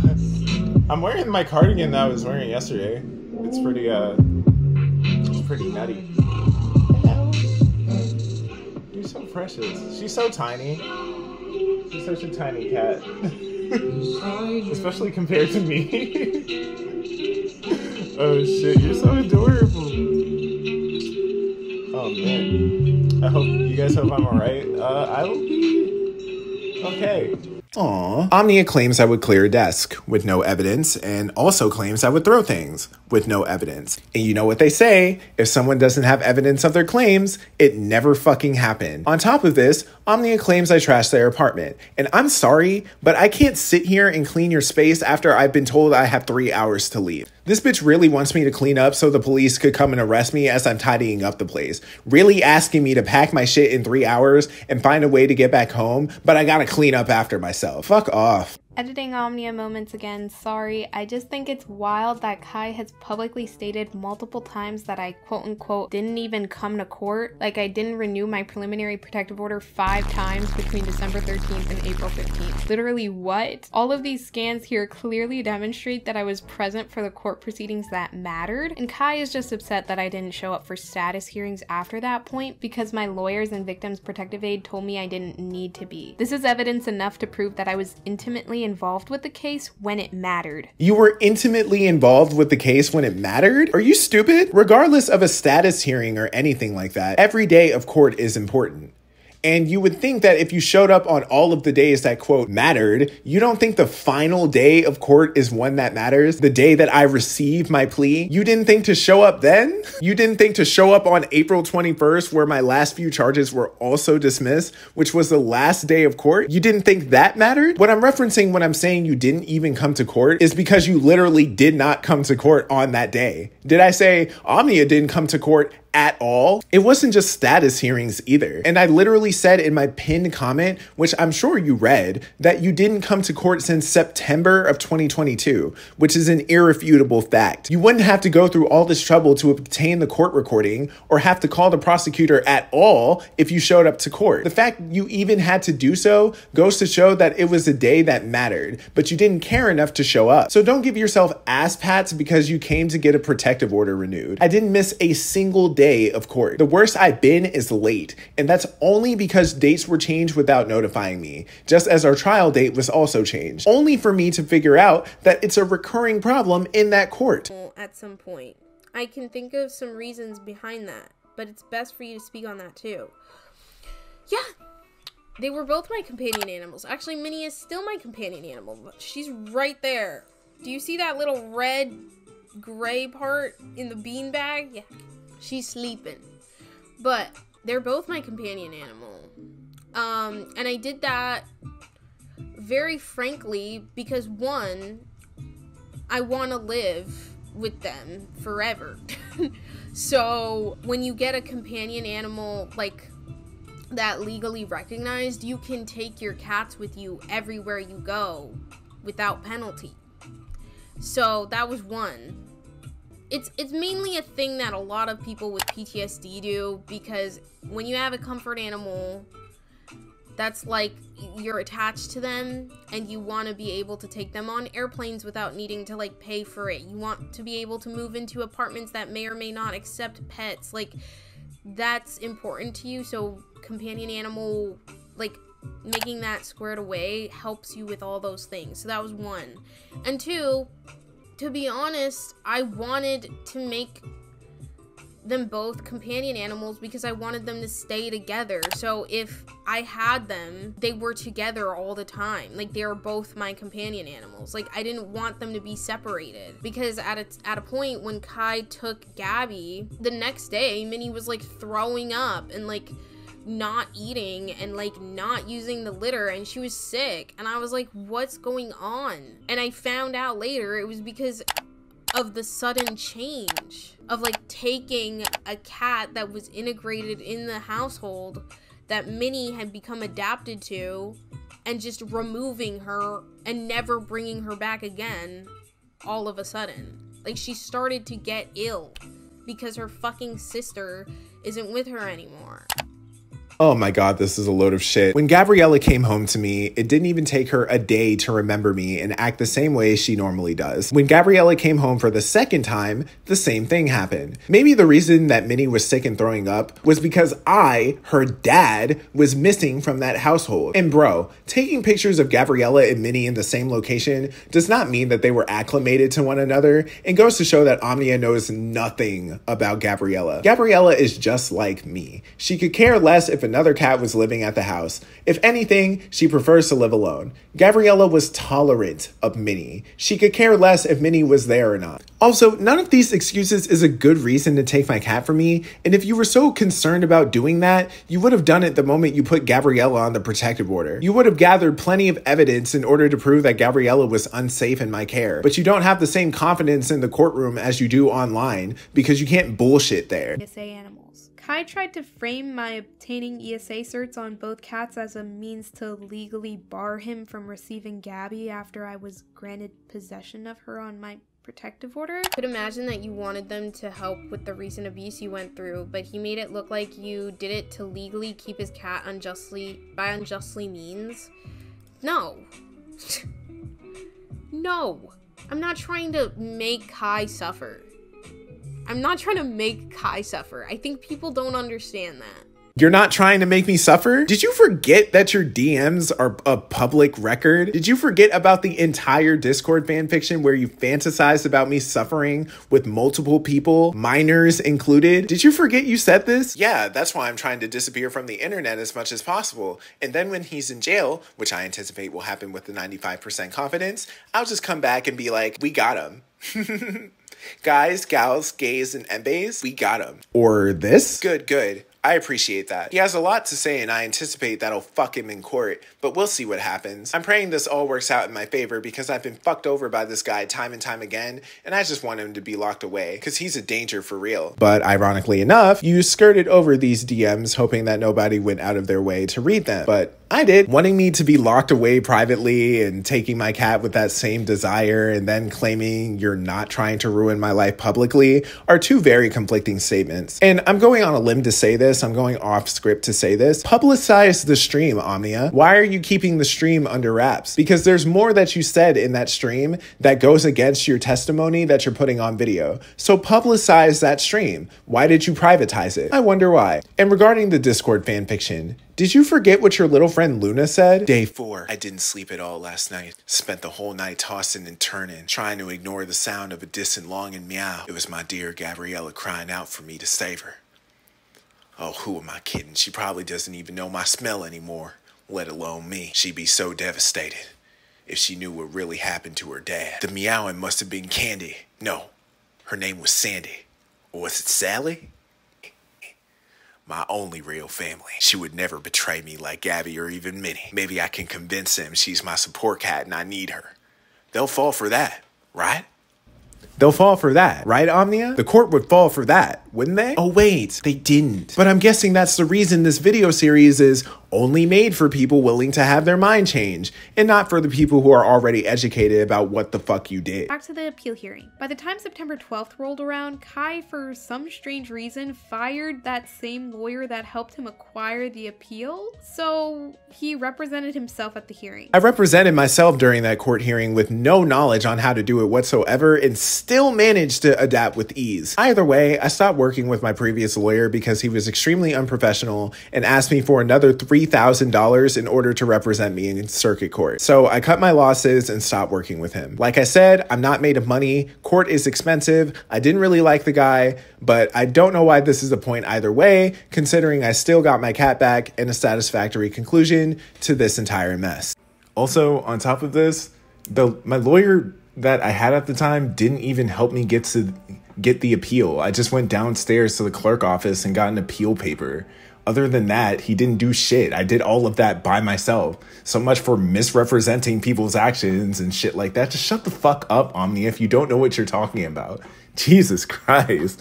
Oh my God. You know how far I am in this video? 1 hour and 13 minutes. I'm fucking tired, bro. Wish me luck, man. Wish me luck. My lawyer and I were worried because we didn't know why Kai wanted to appeal the 2-year protective order I was granted on April 15th, but once the hearing began, it became very obvious very quickly that Kai only wanted to appeal one provision of the PO. That one being, you guessed it, my possession of the companion animal described as Gabriella the cat. That is what my lawyer was talking about in this part of phone call 2. He did not recall absolutely everything, but he did recall that one of the issues in the case was that he remembered the issue with the cat. Mm-hmm. And then it went to that lengthy protective order hearing. Right. And he was able to demonstrate that he brought the cat to the relationship. If you watched part 1 and were wondering what he was referring to by that, this is what that is. The hearing was very cut and dry. Kai told the judge that he brought Gabby into the relationship and that he was the one who originally adopted Gabby before meeting me. The judge, without any consideration of other nuance, said, well, if Kai was the one who originally adopted Gabby, then possession of Gabby should be given to Kai. And that was it. Literally. The judge didn't consider anything much farther than that. He didn't consider the fact that Kai stood indicted for 6 charges at that point, a good portion of those being aggressive in nature, such as domestic assault and battery or strangulation. He didn't even consider the implications of what taking care of Gabby would look like should Kai get arrested for a significant portion of time. This is where my lawyer advocated for me and we reached a compromise. Kai was to receive Gabby back, and that provision of the protective order was to be appealed. However, it would be replaced with a different provision. I'll show this protective order on screen now. It's the exact same as the April 15th protective order, so I won't read it. However, 2 fundamental things changed. 1, it is now active until September 12th, 2024 instead of April 15th, 2024. And 2, instead of me being granted possession of the companion animal described as Gabriella the cat, the new provision at the very bottom of the 2nd page reads, should the respondent, or Kai, receive significant incarceration time, the order is without prejudice to the petitioner asked to return the cat Gabriella to them under this protective order. Apologies for the cutoff, I don't know why they wrote it all the way at the bottom. Either way, I returned Gabby to Kai that same day, and despite many tears of sadness, I can only hope that she is being taken care of well wherever she finds herself. I can't, and probably never will, trust Kai again for pretty much anything, but I can at least say that I have faith that Gabby will be okay. And that's all that matters to me. I don't care about Kai. I just care that Gabby is all right. I love how the judge is completely right when they consider Omnia's side of things, but when they agree with me, they're suddenly wrong. Omnia, again, doesn't speak on the fact that they were caught in a lie in court. Being indicted for a charge is an accusation, not a definitive prospect of guilt. I don't understand why the same person who claims they never got a chance to defend themselves is now complaining even after they got a chance to defend themselves. It wasn't just me proving that I brought Gabby into the relationship, but apparently the only person ignoring nuance is the judge and not Omnia. But the judge is only valid when they agree with Omnia, not when they deny them the extra provision to shut me up on social media, nor when they accept the appeal of me taking my cat back. I don't know why Omnia nor their lawyer would be so worried as to why I would appeal the protective order, or why they wouldn't think the reason I would do it is to get Gabriella back unless they were done. I even spoke to Omnia's lawyer and told them thank you for representing them even though we disagree, and I had nothing against them. And why would you have faith at all that Gabriella would be okay? Apparently I'm a volatile and dangerous human being, so there would be no reason at all to have faith that she's okay. So am I volatile toward animals or not, Omnia? Make up your mind, but that's fine. Here's a video of me hanging out with both my cats, Gabriella and Chie, and obviously they have a nice, comfortable place to live in my very luxurious apartment that my name is on the lease for, by the way. Eating food and playing with toys that I didn't need donations to get. Gabbis. Give Gab. Hello. I love you. I love you so much. You're so cute. I love you. Look how comfortable she is. She is sprawled out, bro. I love you. I love you. Yes. Yes. I love you. Where's Chie? Hey, Chie. Hey, girl. I love you. Oh, she's purring. Oh, hey, girl. I love you. Oh, I love you so much. Oh, yeah. Yeah. Love you, Chi. Love you, Chi.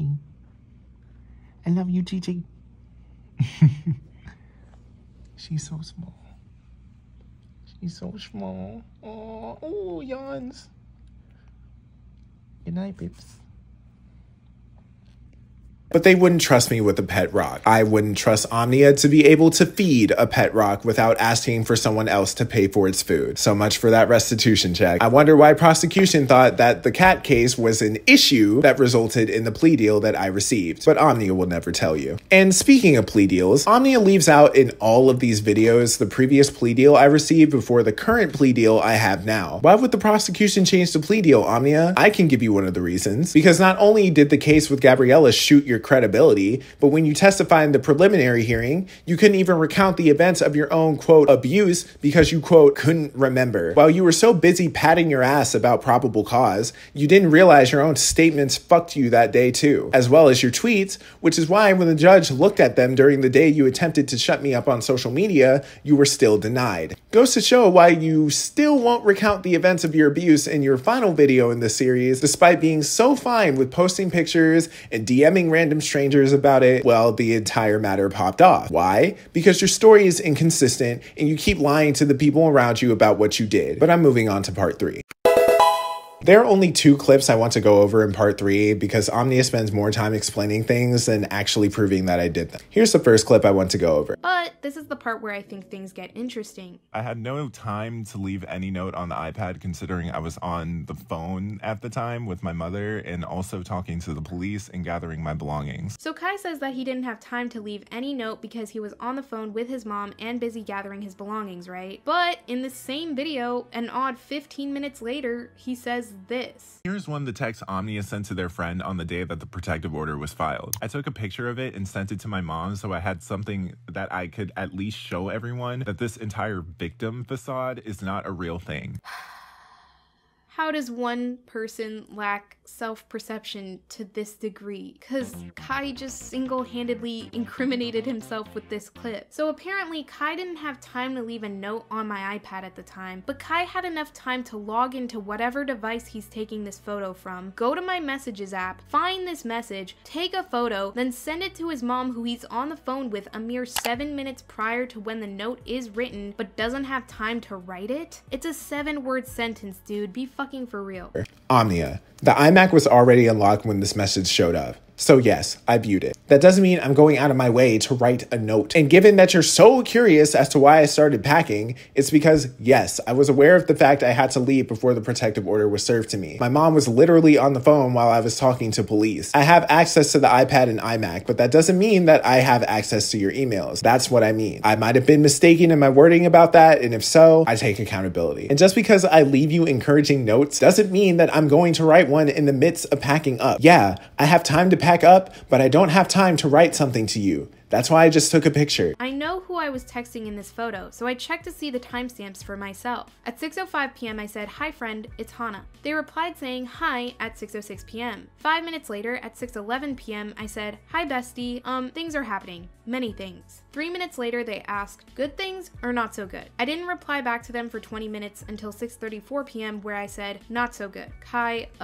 hit me." In this screenshot of Kai texting his mom, it shows that he sent the photo he took of my conversation with my friend at 6:27 p.m. That's a mere 7 minutes prior to when this note appears in my notes app and 7 minutes before I replied to my friend again. Editing Omnia here, I have a couple things I forgot to add. So first of all, Kai said this. None of these notes were written on the iPad considering I have no access to the iPad. But he did. I'll explain how. Kai said he would leave me notes through my Mac, right? Every note I would leave Hannah would be written from the MacBook Notes app. Meaning Kai had access to my Mac through the associated password. And if he has access to my Mac through the associated password, then he has access to my iPad through the associated password too. You know why? And this is really embarrassing. All of my Apple products have the same passcode. It's the same 4 numbers on all devices. That was such a useless and unnecessary lie. Second of all, I wanted to read the thing Kai writes at the bottom of this. He says, "My mom urged me to grab whatever I could at the time," which goes to show I was on the phone with her. So you went to my my iMessages first. This is about the least incriminating thing I have ever seen. Kai really said they used emojis. They didn't get abused, guys. It's all a facade. Victim facade. Like, I use emojis all the time, but okay. I sent her a text when all this happened shortly before Hana claims I left a message on their notes app. I was not in the house for 15 minutes because police were actually serving me / explaining my order. 15 minutes after this message is sent? This is highly unlikely, and here's why. Remember how I said Kai left my apartment to go find me at my school's building at around 4:30 p.m.? Then at around 5:15, Kai turns around to walk back to my apartment because an officer informed him that he is going to be leaving today. Again, I told officers he was trying to find me, so they camped around the school building he indicated he was headed towards. When Kai arrived at the building, the officer redirected him back to my apartment, indicating to him that he has an EPO waiting to be served on him. Kai walks back to my house between 5:14 and 5:53 p.m. He likely gets to my apartment at around 6 p.m. He took the longest route possible. I literally don't know why, but by then, officers are also camped outside my apartment for whenever he arrives. Kai walks up to my door, the police are there, they serve and explain his order to him for 15-ish minutes, and by the end of that, they write down that he was fully served by 6:15 p.m. in their paperwork. Kai definitely did not step foot inside my apartment before he was served. Just thought I'd share that. A lot to unpack here. For one, just because I texted you at 5:12 doesn't mean that's exactly when I found out that I was supposed to leave. I don't know where you got this assumption from. There were no officers at the school by the time I arrived there. No one redirected me back to the apartment. There weren't any officers at the apartment, and you wouldn't know if there were or not because 1, I stopped sharing my location with you, and 2, you weren't there. 4, why is it that you were literally watching me walk back to the apartment on Find My, which proves you were on your phone? The screenshot is taken from your phone and not the iMac, and somehow I'm the one who wrote it? Let's go back to this whole watching me on Find My thing. This proves you tried getting me arrested on that day, which completely goes against your whole I wasn't trying to press charges nonsense. Maybe you didn't want to do it on that day, but you were definitely going to do it. But that's not even what I'm worried about. Do you not remember when you said this to Valen in DMs? Yeah, I burst into tears and had an entire panic attack in the police department until an officer could take me to a private room because I thought he was going to show up. Omnia also claims that, oh, why does Kai change his story in regards to the Patreon message? Why did you change your story when you were DMing Valen? Because you said to Valen that you were hiding in the police department, yet on Twitter you're sitting here talking about, I was for real scared shitless and was with my mentor, supervisor, and many university police officers the entire time because I was hiding from Kai in a campus building. I didn't know he was served the protective order at 6:15 p.m. until later and wasn't sitting on my notes app waiting to set him up. But you were watching me walk back to the apartment though? So which is it, Omnia? But I'm the one who's inconsistent with my story? Okay. You thought I was going to show up an entire 3 hours before I even went anywhere? If I was going to show up anywhere, I would have told you. Just like I told you I was going to show up to figure out what happened to you. You also made the claim in this exact same screenshot that I try to go to the places that I last saw you at, which you know that I don't do. Never have I once headed to a location that you ended up at. The only reason I would is if I felt like you were in danger. And since you lied to me and said that you were at your job for a meeting an hour before you usually have them, and you weren't where you said you were going, I obviously texted you to make sure you were okay, and even called you to confirm that fact. I didn't think anything of it because you told me you were at the meeting. And I assume that your device was just glitching and didn't register the correct location, which it does from time to time. Funny how you leave out the fact that we mutually shared our location and passcodes to one another, but clearly that wouldn't fit the narrative of the over-obsessive ex-partner. Should probably go to explain why you knew exactly what I texted my friends on December 3rd, oddly enough. The only reason I would ever be concerned about Omnia's location is because we were the only 2 people who lived in that apartment. I had no issue whatsoever with them going anywhere as long as it wasn't late at night. And since their location is shared with me, if anything did happen, I knew exactly where to go. Say I did go to where you were at. It wasn't to hurt you, it's to make sure you are okay, which is why you didn't hear me for the next 3 hours. Goes to show that I trusted that you were telling me the truth. The only reason I would ever keep up with your location is because I want to know you got to where you were going safely, especially since I'm not coming with you. If you think I was going to walk all the way from the apartment to you, you must be out of your mind. Funny how you never showed anybody this screenshot, nor did you show anyone the several conversations you had with me the day you were supposedly abused, as well as when you left me at home with the cats multiple times before you even filed for the protective order. But again, it doesn't fit the narrative. Did you forget when you said this? When I arrived at the police department, Kai actually called me, but I didn't answer because I was so freaked, only for him to reveal he was tracking my location. Why is it when you DM Valen, you suddenly act like it's such a bad thing I know the places where you last went, but here publicly you have no problem telling people you were watching my every step back to the apartment all the way up to the point you knew I took the longest route? For someone who says this is such an unnecessary lie, which I'm not telling, this is really such a weird and unnecessary detail unless you were trying to imply I was doing something malicious by taking the long route, which I wasn't. That's just how I knew how to get back. If you had plenty of time to watch me walk back to the apartment, you had plenty of time to write 7 words during your freak out session at the police department. Why would you need to freak out if you already lied about where you were? Were you freaking out when you sent your friend your supposedly unserious text message? Or did you start to take the situation seriously after that? Or did you take it seriously when you FaceTimed your friend? I'm willing to wager none of this happened, considering the fact that no officer or anything adhered to this narrative at all, and neither was it on any of your court-submitted statements, which, mind you, are drastically different from your public testimony. But I'll get to that in a moment. But let's talk about this caption that you left on the video. I also love how me making jokes about being unserious with my trauma equals you must not have been traumatized to Kai. Like, you do realize that humor is a very common way people cope with their trauma, right? I don't know, Omnia, trying to convince people you were so scared shitless and freaking out while you were at the police station, yet somehow having plenty of time to joke about your trauma is pretty conflicting to the narrative that you're trying to solidify as this fear-stricken victim. Which one is it, Omnia? Drama or trauma? Were you coping when you put all these edits in these videos, desperately attempting to be funny? Or were you taking your, quote, trauma seriously?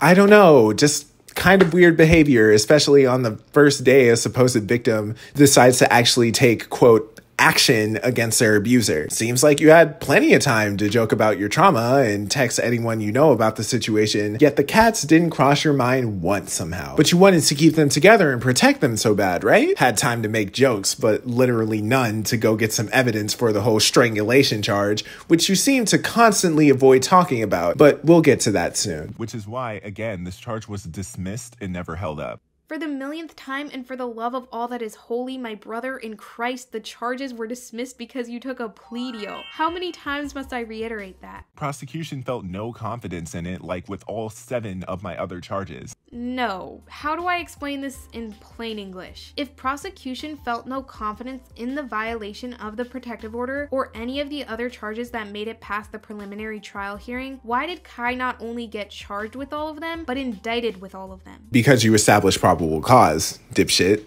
And probable cause isn't guilt, nor does it result in a conviction. Let me flip this question since Omnia is pretending that they don't have the mental capacity to understand semantics. If prosecution was so confident in my charges, what's the point of changing the plea deal? But Omnia keeps cutting out the fact that there was more than one plea deal. If prosecution was so confident in my charges, why are they indicted charges and not convictions? You love to use my conviction to really drive home my guilt, but can't ever seem to ask yourself why the plea deal was changed, nor explain to people that being charged with a crime is simply an accusation, just as an indictment is. But since you want to define to your audience what foreboding means, let's define indictment, monarch of Google definitions. An indictment is a formal accusation that a person has committed a crime. In jurisdictions that use the concept of felonies, the most serious criminal offense is a felony.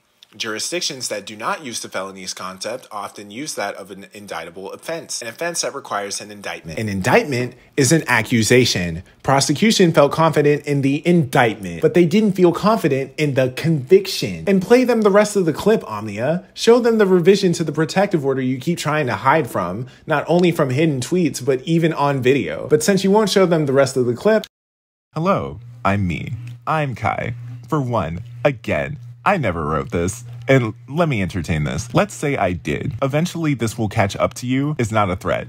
especially not a threat to your person. Just as me tweeting about you and the situation on my social media platform privately isn't one either, which is why, again, this charge was dismissed and never held up. Prosecution felt no confidence in it, like with all 7 of my other charges. Again, protective orders exist to protect people from physical harm and further abuse. They are not a document that you can use to shut people up on social media, steal their cat, or even use as a catalyst to send someone to jail over an iPhone notes message, which I'm willing to believe you wrote yourself. I wonder why the rest of this clip never ended up in your video. And since you're so pressed, I downplayed the severity of the notes message when I'm saying I didn't do it, is because I literally just said, let's say I did, which means I'm entertaining the reality you're pushing to your audience. Maybe this bullshit is going to work on your audience, or maybe even the next partner that you have, Omnia, but I promise you it will never work on me. I see you right through you. But you know what? Let me give you some credit. Here's the next clip. This PO violation back on May 13th, 2022, about a month after the violation. Here he is explaining it on a stream he titled My Last Stream. On April 23rd, Hana called the police because a message was sent to them to their Patreon, and it wasn't supposed to go to them. The problem was that Gabby, and my new cat, Callie, slept on my fucking keyboard while I was going through our messages. And while I was going through our messages, I typed something out because I was really hurt. And it was supposed to stay in the little, like, message thingy, like the little where you type your messages at, like in the Twitch chat. It was supposed to stay in there. And, like, I went downstairs to go and get some food, and the moment that I go upstairs, Callie is on my laptop. And come to find out, the message that was in the little thing sent. So Hana sees the message and instantly goes to the police. It wasn't a bad message at all. I didn't threaten them or anything like that.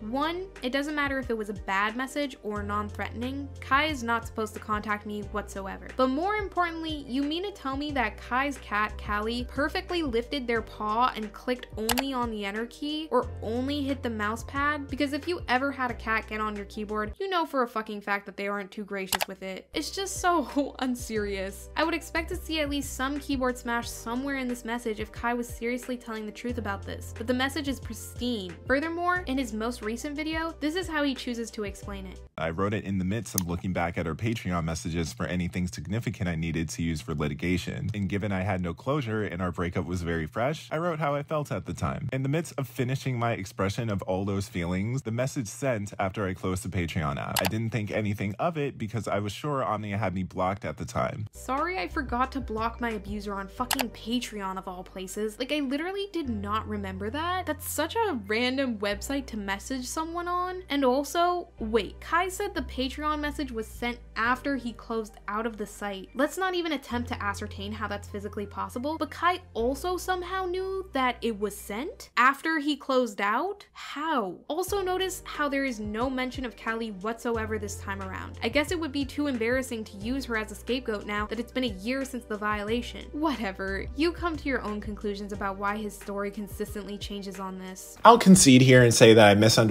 how the situation happened, which is why I clarified in my last video. Callie was not the reason that the message sent. I didn't know the message sent until police showed up at my door, so I'm assuming when the app closed, since the message was so long, one of my indents registered as an input, or the app just glitched. Clearly, I wasn't in contact with Omnia before that, so it was a very obvious accident. You'd think if I wanted to talk to you, I would actually try to, more than once, and you blatantly avoid reading. This is why I said this. In no way did I expect this message to get to you, and yeah, I would imagine you weren't keeping up with your Patreon messages since you prided yourself so much on blocking me everywhere. And since you have a clip of my stream, was this you gathering evidence, Omnia, or was it stalking and obsession? And if you're going to blame it on your Discord friends, is this another instance of birds of a feather flocking together? I guess I have a stalker on my hands according to your logic. Guess you're obsessed with me. Anyways, moving on to part 4. Kai took so much issue with these tweets, which I'll show now. This is simply Omnia making it seem like they were closer to these victims than they actually were. Omnia did not know any of them, so the theatrics about how amazing, driven, ambitious, and dedicated they are, despite not being friends, family, or acquainted with any of them, or even remotely knowing any of them personally, is quite frankly laughable and super performative, as are most of Omnia's public statements. Hey, Omnia, I know this is hard for you to grasp, but I didn't say it was laughable to grieve victims. Instead of reacting, you should maybe listen to what I said in the video. But I know your guilt is keeping you from doing so.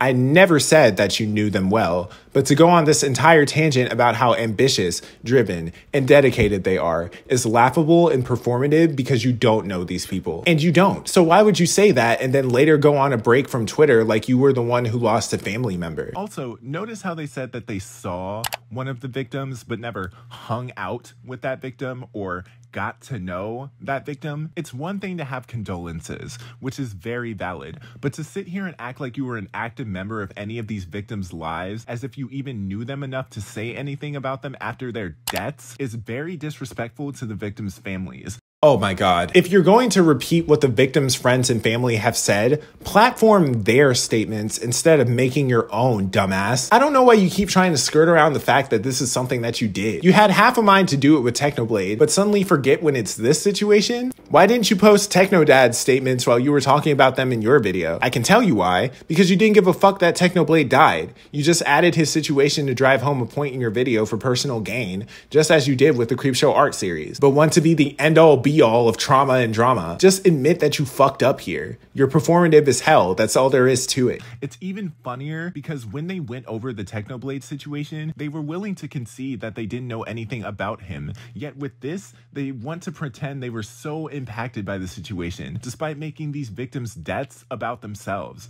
God, this clip is fucking disgusting. It's insane that all I had to say was that these victims were amazing, driven, ambitious, and dedicated, which are adjectives their friends and family use to describe them, and I am simply repeating that. For Kai to then extrapolate that I am closer to them than I ever claimed to be. It's wild that Kai claims that it's perfectly valid to share condolences, but somehow believes that these tweets demonstrate that I am exploiting their deaths. Not only do I not lead anyone on to believe that I'm closer to these victims than I am, but Kai attempts to draw a false equivalency between what I said about Technoblade, who was a content creator I never watched, and fellow students who I would literally see around campus and were classmates with in real life at my university. Is it not normal to feel terribly and grieve the senseless murders of 3 students who shared a college community with you in a school shooting that you and all your college friends were present for? Is it not normal to feel emotional when someone who used to fill a seat in a department you majored in is now gone? Is it not normal to feel guilty that you get to graduate when 2 of the 3 men who died in the shooting last November were supposed to graduate alongside you last month? It's almost as if they were still alive, they were supposed to walk down the stage to confer their diplomas with me and celebrate their accomplishments alongside me. Is it not normal to have your heart sink in your chest when you think about that? Or to think that that could have been me? Since Kai wants to interrogate me on how well I knew these men, I'll give some background. The Black community at my college is very small and tight-knit, and while I wasn't personally friends with any of the victims, many of my friends were. Being around them during this time was incredibly eye-opening and also, frankly, so dark. Consoling these friends, grieving with them, hearing them disclose treasured anecdotes about them to me, that does impact me. I am well aware that Kai likes to speak for me and say that I'm pretending to be impacted by the situation, but holy shit. Maybe just consider that it is entirely possible for students who attended a school that just experienced a shooting and 3 people that they shared classes with, interests with, friends with, and were classmates or peers to is traumatic. Maybe for once in Kai's goddamn life, he can at least try to understand what the hell basic empathy is and see why someone, anyone, who shares the same community with these men would be devastated by such an event. You don't have to know someone on an intimate level to be emotional that they were murdered in a school shooting event that occurred at your school. So is Kai not supposed to grieve Etika's death despite looking up to him as a content creator because he didn't know him personally, or Takeoff, or literally anyone else? It's almost as though people can recognize when something shouldn't have happened. Like maybe these people shouldn't have died in a school shooting. Maybe this content creator I like shouldn't have died all because he was being relentlessly bullied and harassed online. And recognizing when something shouldn't have happened, or being sad about that fact, doesn't mean you are making their deaths about you. If anything, it's keeping these people at the forefront of your mind because their lives were unjustly taken, and you know that that is wrong. To say it is disrespectful to the families to reiterate all the positive things they and the victims' friends shared about them, and truly believing that of them, standing alongside them, even if we are strangers. If anything, the families have only ever indicated that they were appreciative of our school and of the students at our school for banding together to help support them, to donate to them and their GoFundMes, to send them thoughtful and kind letters, to mourn the loss of their sons and brothers and cousins and nephews who didn't deserve to be robbed from them, to let them know that their students will always have a place in our hearts and that we as a university will never condone the student who took them from us. But who the fuck am I kidding? Kai wouldn't get that. He's just a fucking asshole. It makes me sick to my stomach. Let's just keep going. Omnia, shut the fuck up. Oh my god. I'm so surprised that there is anyone here who is buying this bullshit. You went on this entire tangent just to say that your friends knew them and you didn't. And like I said, it's valid to grieve, but you absolutely 100% did make it about yourself. Don't turn on the emotional manipulation switch just because I'm the only one not dumb enough to buy your fake empathy. If this is what you wanted to say, you would have said it. Play the rest of the clip because that's not the only thread that you release, and you know that, so watching you go on this fake ass speech knowing exactly what you did is insane. Also, read my tweet. For someone who prides themselves on not keeping up with me and wants to DM people saying that I'm block evading, you sure are doing that yourself. So I ask again, is it gathering evidence or is it stalking and obsession? This is what the tweet said. Man, Etika would have went fucking crazy today. Miss that nigga so much. Fuck mental illness, for real. He deserves so many more years. Joy-Con boys for life. So glad I was there when they were going strong. This tweet is a celebration of Etika's life and community. In no way did I say here, Etika was such a charismatic YouTuber, just like I am. Etika was fighting with mental health, just like I was. But I don't say those things because the post isn't about me, idiot. It's about celebrating a man who killed himself after being harassed and bombarded with hate by people who didn't understand his plight. He created an incredible community I am honored to have been part of, made friends with people who I am honored to call my friends now. Everyone in my corner, people who know Etika, celebrated him the same way and did not make any statements pertaining to themselves like you did with these victims. We are not the same. None of the people celebrating Etika decided to take month-long Twitter breaks and go on long tangents about how they just can't take it, as if they were the one who lost a family member. Play the rest of the clip and address your statements in regards to Technoblade. Read your own tweets. But that's cool. I'll play the clip for you in its complete context since you seem to have such a hyperfixation with taking me out of it. Seems to be a habit with you. Guess your guilt stopped you from watching the rest of the video. The third and fourth time my abuser directly violated my protective order, including the evidence I have of Kai's third and fourth protective order violation. A thread.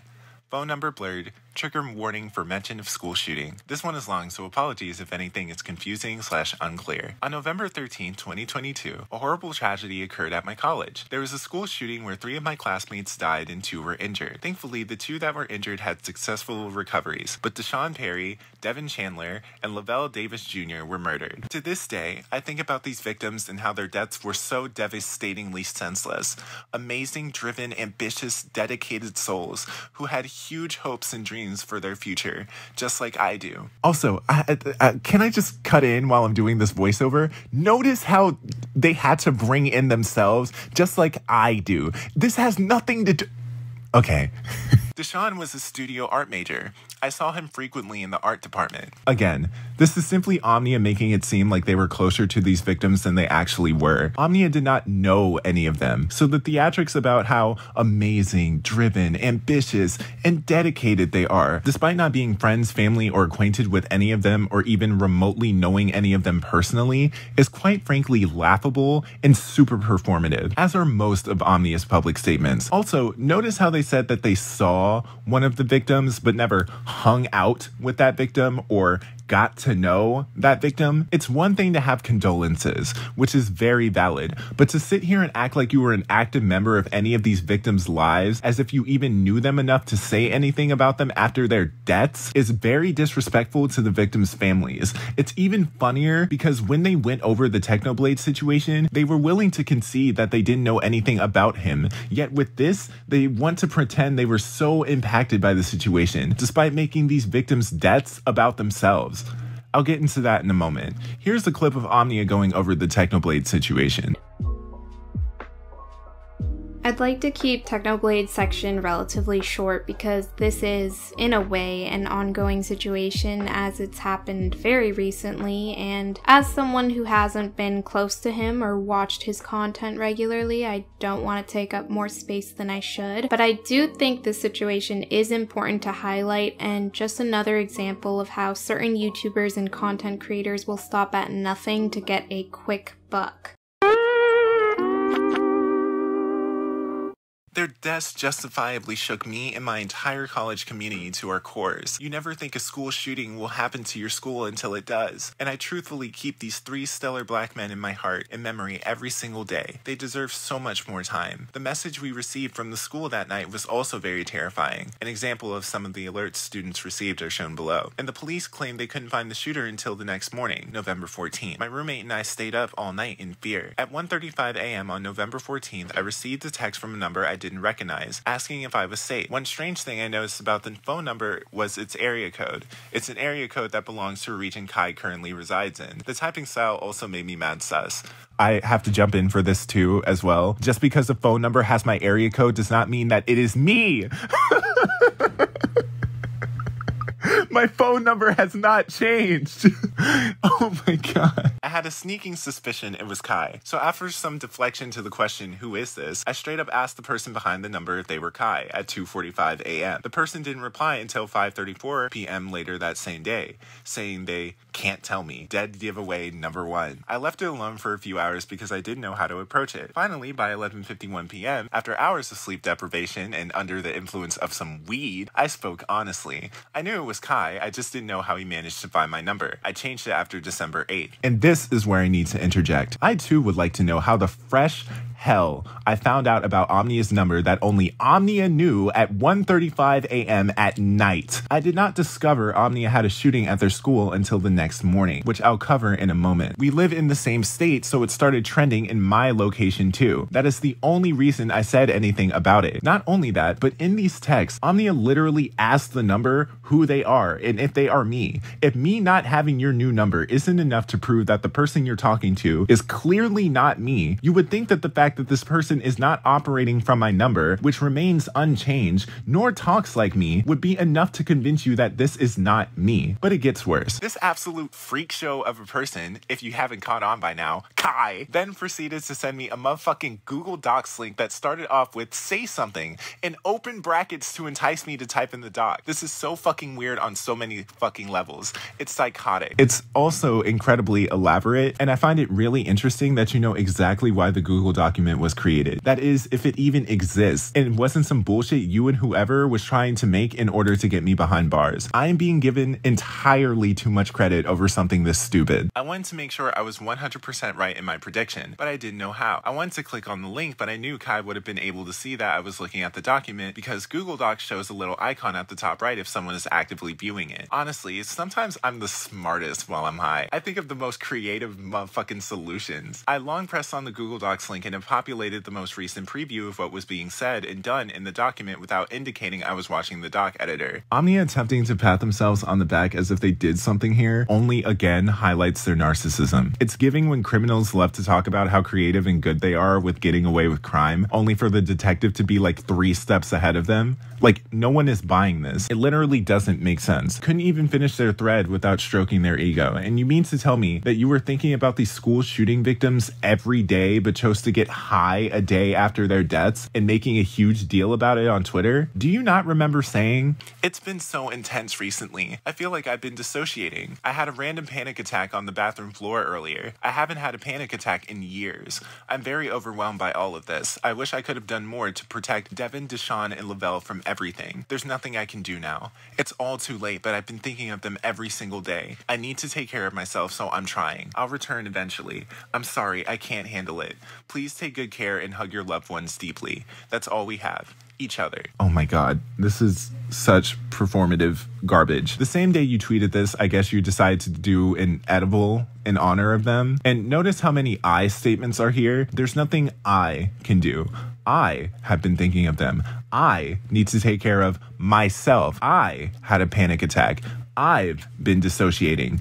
I'm overwhelmed. All of these thoughts are so self-centered. And yeah, I really hope you were thinking of them every day, considering it's been not even a day after they died and you want to make it seem like you've been doing much more than you actually are. Who the fuck takes POC murder victims' deaths and makes it about themselves? But this is the same person who asked for donations on Juneteenth despite having no idea what it was until they met me. And the year after we break up, they knew they would look bad doing that again. So instead opted to do it on Pride Month. So instead of taking money from black people who actually needed it, mind you, I never asked for donations and I'm actually black. Let's take money from queer folks who need it instead. Classic Omnia, everyone. Being black is a brand to them. They don't even know if they are black, and you can't argue with me on that. I lived with them. So whatever bullshit Omnia tries to make up, it's only to deflect from the truth, like most things they say. Surely left out all of the important context of that specific clip, didn't you? Didn't mention how you went on this entire rant about how everything is physically affecting you, only to get high a day later and claiming that you're thinking about the victims every day as if it's been more than a week since they died. I'm willing to concede to the fact that I don't even think of Etika every day. I don't even think of my own mother, who died the same way Etika did, every day either. And that's my mom. I surely didn't get high after both of them died either. And I had to witness my own mother's dead body and the grief that followed beyond that. I was the one who had to let everyone know that she died. I had to be strong enough in order to do all of that. Don't speak on me, bro. You can be disappointed all you want, but the only person you need to be disappointed in is yourself. Shirley had no problem going to news outlets to speak about the situation either. I and many other students at UVA are utterly devastated by the events that happened last night. Hannah, a fourth-year student studying global public health and African American studies, told Newsweek, "I haven't been able to sleep. I haven't been able to eat," added the 21-year-old, who has been sheltering at an off-campus apartment since Sunday night. Hannah is still trying to recognize the reality that 3 dear students that I may have taken classes with or seen at a party or been my friends/acquaintances are not here with us anymore. I don't know about y'all, but if after I lost my mother, some tool went to a news outlet and started telling them how they couldn't sleep or eat because my mother is not there with them anymore, as if my trauma is some fucking news, or they even have the right to be this affected like they even fucking knew my mom, I'd be pissed. Fuck the journalist who even created this article, and fuck the people who participated in it, Omnia included. Let's not forget when Hannah tweeted out this: "He's already exposed several aspects about my family life/situation, mental health, IRL friends, location, and university that I was never comfortable having shared to begin with. He has leaked private conversations we've had with one another that aren't bad under the guise that they are." Crazy how beforehand I'm fucking vilified for letting information be known about their location and university, as if this isn't something that Hannah publicized themselves, not only on Instagram, but Twitter. But you were so quick to let everybody know about your university when this situation happened at UVA. But I'm the fucking bad guy though. Like, I don't fucking get it. It's all convenient. It's so convenient. Literally eat my fucking ass, bro. Trauma is not some news to get some random stranger's comment on. That space should be reserved for the families, and anybody with basic empathy would know to decline and not give their 2 cents, especially not even a day after it happened. But Omnia was quick to get their little news moment. You had half a mind to stay out of it when it was techno. Wonder what changed. I hope that you and anyone watching this video never has to lose a family member this tragically. And on top of that, ever have to watch some stranger who barely knew your family member talk about how much they can't can't sleep and eat now that they're gone. Totally not performative though, right? Wild coming from the person who wants to dictate who makes third-party content on their trauma and gets so mad when people treat their trauma as drama. Gets so pressed when people comment on it or interact with me, but somehow lacks the introspection to see how it's a problem when they do it. I'd go over the rest of these protective order violations, but Omnia can't explain how these are me, nor can they explain how I even sent them a message, but I will address one thing. For one, the person who texted Omnia is not me. And according to their words, if there's no evidence for the claim, it didn't happen. Explain to people how I got your number and explain how I managed to text you while I was in jail. But I will address this. Guys, Kai thinks I'm dumb. Kai thinks I'm stupid. Yes, and I've demonstrated how you are several times in this video. I have a plethora of other adjectives that also start with the letter D, but I think you get the idea. And I'm not. Hi, editing Omnia here. Sorry for starting off this section like that, but bro, I just realized something really big. You can't even schedule tweets on Twitter for iPad, dude. That's not a thing that is physically possible. I would know because I tested it out on my iPad. I know, Omnia. Since you're so curious as to how I scheduled the tweet, it's from this shortcut on my iPad. You're wondering why the typing style is so different? It's because the tweet was ran through this shortcut. You're wondering why I posted at such a weird time? It's because of the shortcut. You want to know why it's from my iPad? The shortcut. Sorry the truth doesn't adhere to your narrative, and no one in my life is going to talk to you to help you with your stupid YouTube video. Maybe you should try minding your business and not speculating on how this could possibly be me and actually provide some evidence that it is. On November 17th at 5:07 p.m. while I was incarcerated in a completely different jail after my transfer.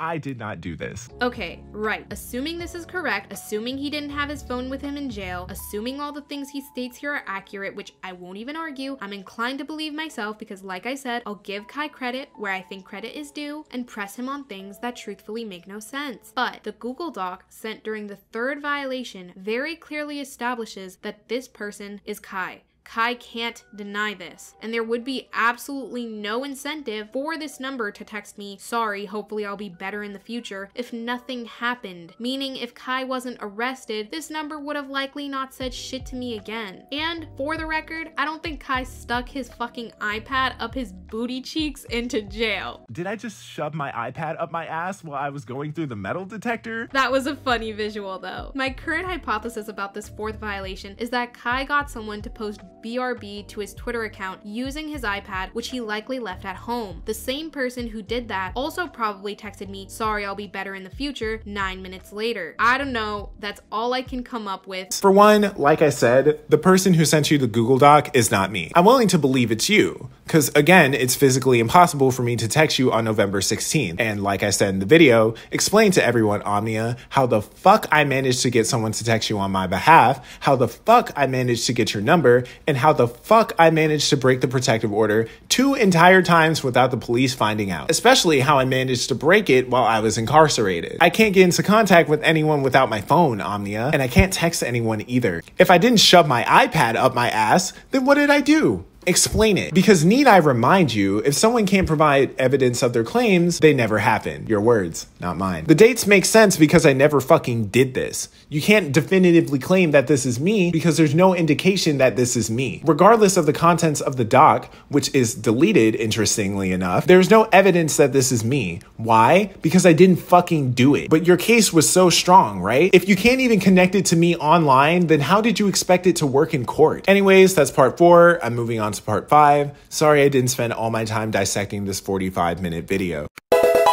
This part is the one that I was looking forward to the most because, oh boy, is it a doozy. Let's see how Omnia explains how I strangled them. This is a pretty important charge with a lot of implications. Surely they would have evidence for this one, right? After all, this was the charge prosecution wanted me to admit to in the first plea deal, not without me denying the fuck out of it. I'm going to be approaching this video differently than the previous videos in this series because it deals with a lot more sensitive subject matter, and to be quite honest with you, I initially had plans to disclose pretty much all of the intimate details about the events of December 3rd, 2021, all of my testimony, what happened at what times, and just all of that. But I took a step back for a second and started asking myself if that was truly something I was comfortable doing on my YouTube channel, where I just described the gory details of how I was brutalized by my ex, whether on December 3rd, 2021, or throughout the entire course of our relationship. And well, if I'm being honest and true to myself and the things I truly want or desire out of this, the answer is no. That's not something I want to do. I don't want to do that because I don't want to talk about how inhumanely I was treated that day, how gutted I felt, how empty inside I was, how I didn't feel like I could ever hit more of a rock bottom. I don't need to do that. That's not the point of this series and never was the point of the series. This series was meant to debunk the lies Kai has spread all throughout the duration of our court case. The intention I had with the series was to get the truth about the situation out there and no longer letting Kai spread a false narrative about himself, me, or about the case. I don't need to talk ad nauseum about my own brutalization, assault, or strangulation to do that. The photos that exist that have been posted publicly should speak for themselves. The fact that Kai took a plea deal and pled guilty to assault and battery of a family or household member speaks for itself. In order to obtain that plea agreement, he agrees that he is guilty of committing that crime, which is something we established in the very first video of this series. So, since we can certifiably say that, unless Kai committed a serious act of perjury, which would be a completely separate crime of its own, I think that that is evidence enough of my brutalization that day, and truthfully, I don't see the point of providing further testimony about my strangulation in addition to that, especially because I have demonstrated that I never lied about this situation once, have no incentive to lie about the situation, and that he was indicted for said crimes. That should stand alone as a fact to suggest that the evidence I managed to present in court was sufficient enough to go to trial, and I have historically only ever cared about what happened in the court of law and not the court of public opinion. Again, unlike Kai. So, sorry to disappoint if you got to the end of the video series hoping to hear every gruesome detail of my assault and strangulation, but the thing is, I have dignity. And as much as it's important to me to get this information out there, the parts of this case that hurt me physically, emotionally, mentally, and socially the most are the parts of the case that I'm not yet ready to get into, let alone know if I'll ever want to get into publicly. Nothing. They provide nothing. Why? Because they couldn't even explain it while they were in court during the preliminary hearing. They first claimed that I choked them out by putting my hands around their neck, which makes no sense because if I was able to leave bruises everywhere else on their body, I wonder why I wasn't able to do it on their neck. Also, there was sufficient evidence to accuse me of such, but there wasn't sufficient evidence to convict me of such. What do you think guilty means, Omnia? Don't use my conviction against me, then not apply that same rule set to all the other charges. I was not convicted of strangulation. If I was, I would be in jail. I was not convicted of grand larceny. I was not convicted of each protective order charge. I was not convicted of preventing a 911 call. On top of this, if I needed anger management classes and probation, I would have been assigned that. But interestingly enough, I wasn't. Gonna blame the judge for ignoring nuance again, or what? You're a loose cannon. You also claimed on both Twitter and GoFundMe that I straddled you and punched you in the face multiple times, yet your photos don't corroborate that claim. And now, apparently, you were also strangled. You claimed in your police report that you hid in the bathroom for 5 hours. Then when the preliminary hearing came, it changed to 2. When Gabriella got into the picture, suddenly instead of abusing you, I was also abusing the cats. Wonder why you never thought to mention that before, you know, since my story has to be perfect 24/7. You claimed that you only left the bathroom when I went to sleep, but for some reason never thought to take your phone I allegedly took and get help. Never thought to run out of the apartment or anything. When you were asked if you had any markings on your neck from being strangled, you said you didn't check, despite being in the bathroom for 5 hours, apparently? Or was it 2 and just felt like 5? Who knows, Omnia? You also claimed before I'd choked you out with my hands, I'd choked you out with your hoodie. But I asked my lawyer, entertaining the prospect of me doing this, to ask you if I pulled your hoodie away or towards your neck. You confirmed I apparently pulled it away. Pull your hoodie away from your neck. How did I choke you that way? You claimed to the police that I took the keys to the apartment, despite you having the keys to the apartment and hiding them from me. When asked how I was able to get in and out of the apartment, you changed your story and claimed that I had them. Now, before I continue, you can either lie about this or I can get a copy of your police report and follow this video up with part 4, but I don't think I would need to do that. You claimed on GoFundMe you couldn't take it anymore on December 8th. Tell us what it is, Omnia, because during during the preliminary hearing, you claimed there was no physical violence prior to December 3rd between either of us. You claimed that you never put your hands on me once,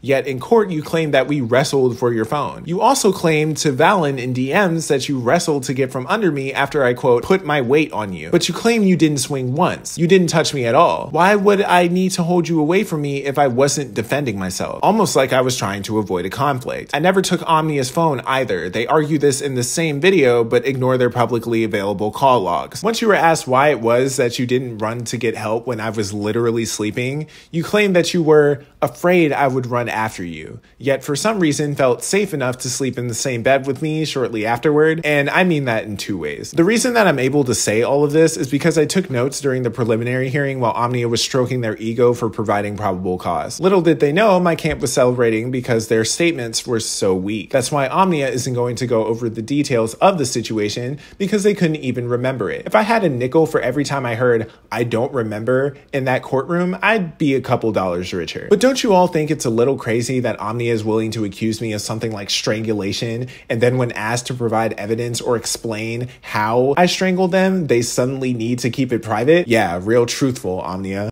And why would you have to remember any of the details when you can just go on the internet and say, hey, he abused me. Everyone believe me. Hey, look at these pictures. This totally ended up the way that I told you guys it happened. There's no questionable aspects of my story whatsoever. There's no reason to, because all you need to do is just say, hey, they beat me. And then no more questions, no more extra prying into the situation does anyone need to do. Omnia does not have to do any more work than that. So what's the point of remembering the story? Because all I need is for someone to look at me as a victim. Get the fuck on, bro. Bolster my claim. Also, a detail that Omnia fails to concede to the public as well is that these photos were taken not on December 3rd, but December 5th, 2 days after I allegedly beat the shit out of them and choked them out. It's true. The photos I managed to take that I had later posted publicly on December 10th, 2021 were indeed taken on December 5th. Can any of you guess why? Take a guess. Okay. Do you have your guess in mind? I'll tell you why, and you let me know if you guessed right. It's because I didn't have my phone on December 3rd or 4th in order to take photos of my bruises, because Kai took my phone from me. Yes, you did. Here's your call logs, and here's the dates of when you had your phone. Now, if I'm not mistaken, that's definitely before December 5th. Also, their call logs aren't in this video. Wonder why. I posted them in mine, though. Crazy. Not only that, but do you want to see the earliest text messages I have between Kai and I on my phone? Let me scroll to the very top of our text messages just for you, without doxing any identifying information, of course. Oh wow, would you look at that? December 5th, 2021 at 8 a.m. Where did all my text messages go before that? It's almost as if Kai took my phone and deleted all the text messages we shared between us prior to December 5th because he didn't want me to have access to or take screenshots of our text messages on December 3rd. I wonder why that could possibly be the case. Also, can I just say as an aside, it's so insanely funny to me that the first couple texts Kai sends me after clearing all of our prior text messages on my phone just to scrub my access to the text we sent on December 3rd are links to some Airbnbs in Anaheim, California, because he promised to take me to Disneyland to make up for the shit he did to me that weekend. Insane. It's almost as though he's, what's that word again? Love bombing me? In order to maybe dissuade me from coming out about the shit he did to me 2 days prior? Bro, oh my god. You know what was coming up during this time? January 1st, January 11th, and December 25th. January 1st was our anniversary. January 11th is Omnia's birthday, and December 25th is Christmas. I was making a lot of money at the time and wanted to simply take Omnia to Disney, so we never went since we broke up beforehand. I even wanted to go to Disney. But please scroll down and show them the rest of the texts. They're definitely contradictory to the whole "I didn't want him to stay in my apartment for a second longer" claim. And I'm not the one who deleted your messages, but thanks for blaming that on me though. It wouldn't be off-brand. Either you deleted them sometime after we broke up or something, but I'm not the one who removed them. You know what we were arguing about on December 3rd? Hana creating double standards, pretending those double standards don't exist, and instead of taking accountability, arguing around it. Holy shit, I'm going through the same thing now. December 5th, 2021. I write, in case I do go to the police with this information, I want to write this on the day I took these pictures so there is no mistake and so you know that my story doesn't and will not change. I know victims aren't believed that much, so I want to make it easy for everyone to know exactly who did this to me. It is Kai White. His mother is blank. His brother is blank. His sister is blank. His online name is Kai Weiss, and I used to be his girlfriend. He assaulted me and punched me and elbowed me in the face multiple times, pried my hands off of my phone when I wanted to call the police, when I was screaming in the bathroom vent trying to call the people who live upstairs to get help and to please help me. He got my own speaker that I had bought, used my phone to connect through Bluetooth, and played a playlist I created at max volume to drown out the sounds of my begs and pleas for someone, anyone, to come help me or save me. He did this all to me on Friday, December 3rd, 2021. I slept on the couch while he refused to leave and sleep in my bed. This is all a true story, and he's an abuser, a physical one, a verbal one, and an emotional one. If I ever do come forward with this story, this is what happened to me that day, and this is what he did to me. All of the bruises, scars, scratches, or anything else I documented here is a result of Kai White. I really hope you can believe me. Written at 1:30 p.m. Yeah.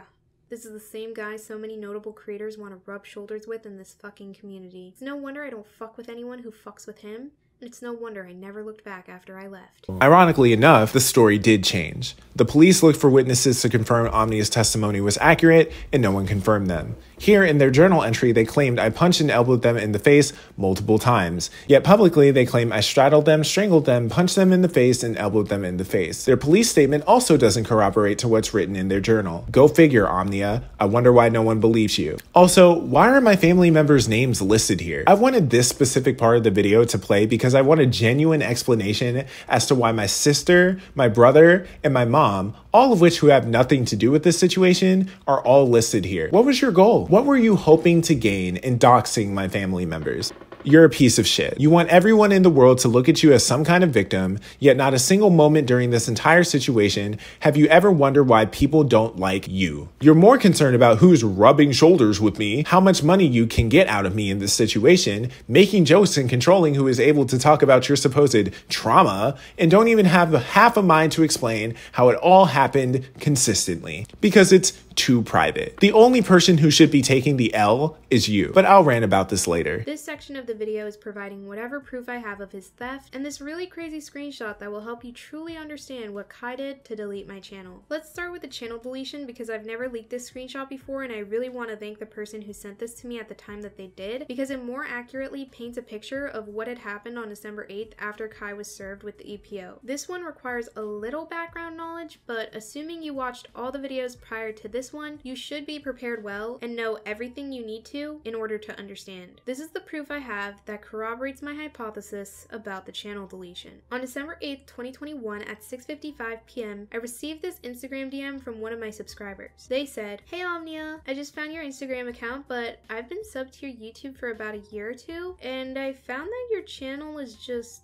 gone. I was even watching your videos 2 hours ago. I wanted to inform you in case that wasn't you. If that was your doing, I hope everything is okay. I wish you all the best, Queen." And wow, it's insane how their spidey senses could just tell that it wasn't me. Some of my subscribers are truthfully heaven sent. To the person who sent this to me when they did, you are literally an angel from above. Bro, Omnia wrote this. Notice how with every other DM, Omnia is able to cite who exactly said what to them and is so detail-oriented to get every facet of the information out there, even willing to take videos of our text messages. Yet somehow, this magical person with spidey senses decided to go DM them on Instagram, not Twitter, to tell them that their channel is deleted. I would love to see some identification on who this is because I'm so surprised that this magical person suddenly existed during the time you needed to make this video.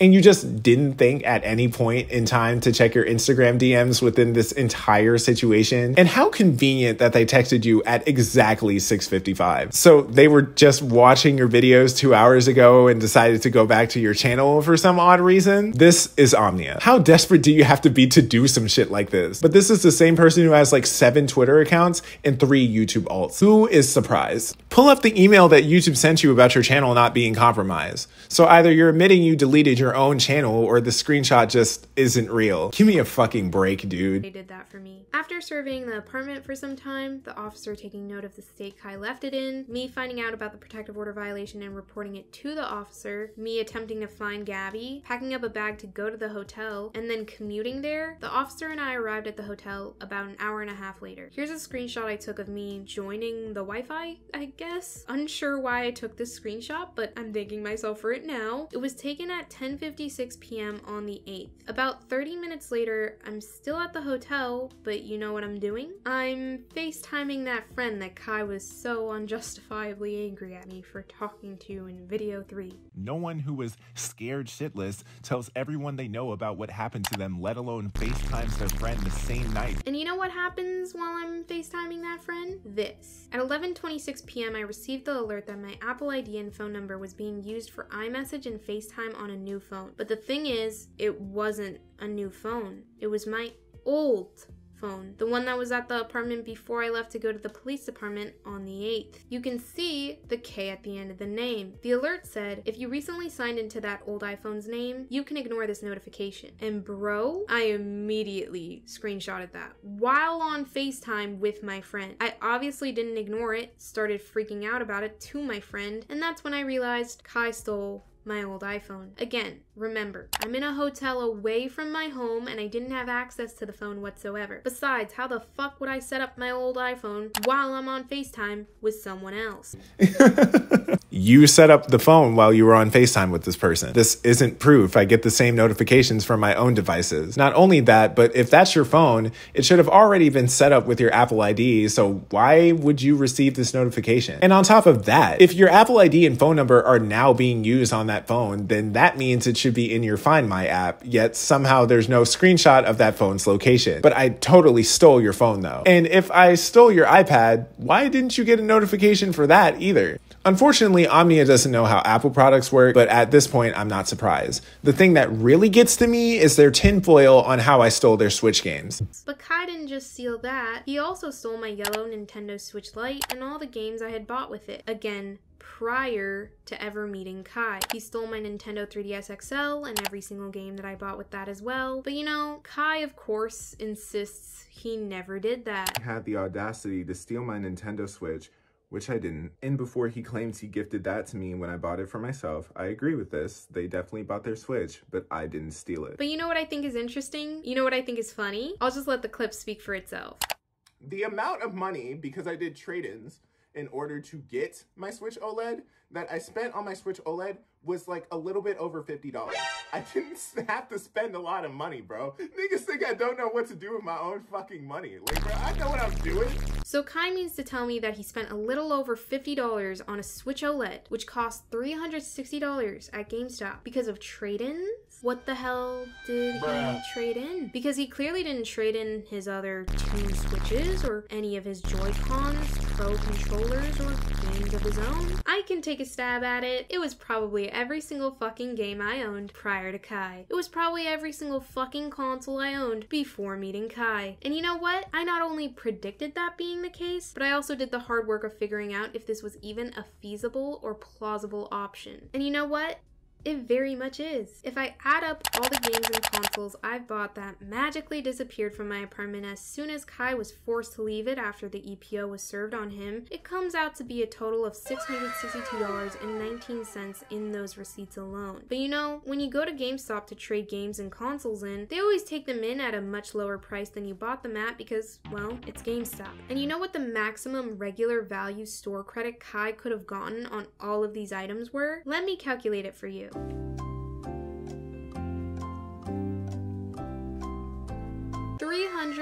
$333. And well, that being the maximum he could have gotten off of trading all my items in is a fucking good indicator that he probably did trade my shit in. With a margin of error of about $33-ish, adjusting for lower quality and any other outliers, I'd say when the margin is that fucking close, you would really have to reach to try and say that him trading in my stuff isn't accurate. In other words, that's a pretty fucking good estimate and falls right about where I would assume it would fall if he did trade in my games and consoles alone. Again, keeping in mind he didn't trade anything of his own. It's evidenced in his own photos of his stuff. He can't just turn up $300 worth of store credit at GameStop from nowhere. But this is Kai we're talking about. He'll never admit to any of this for a second, but I see it for what it is. Bitch, since you're so fucking concerned about what games I have on my TV stand, let me tell you. The games that you see on my TV stand are Mario Kart 8 Deluxe, Super Smash Bros. Ultimate, Pokemon Violet, and Pokemon Legends Arceus.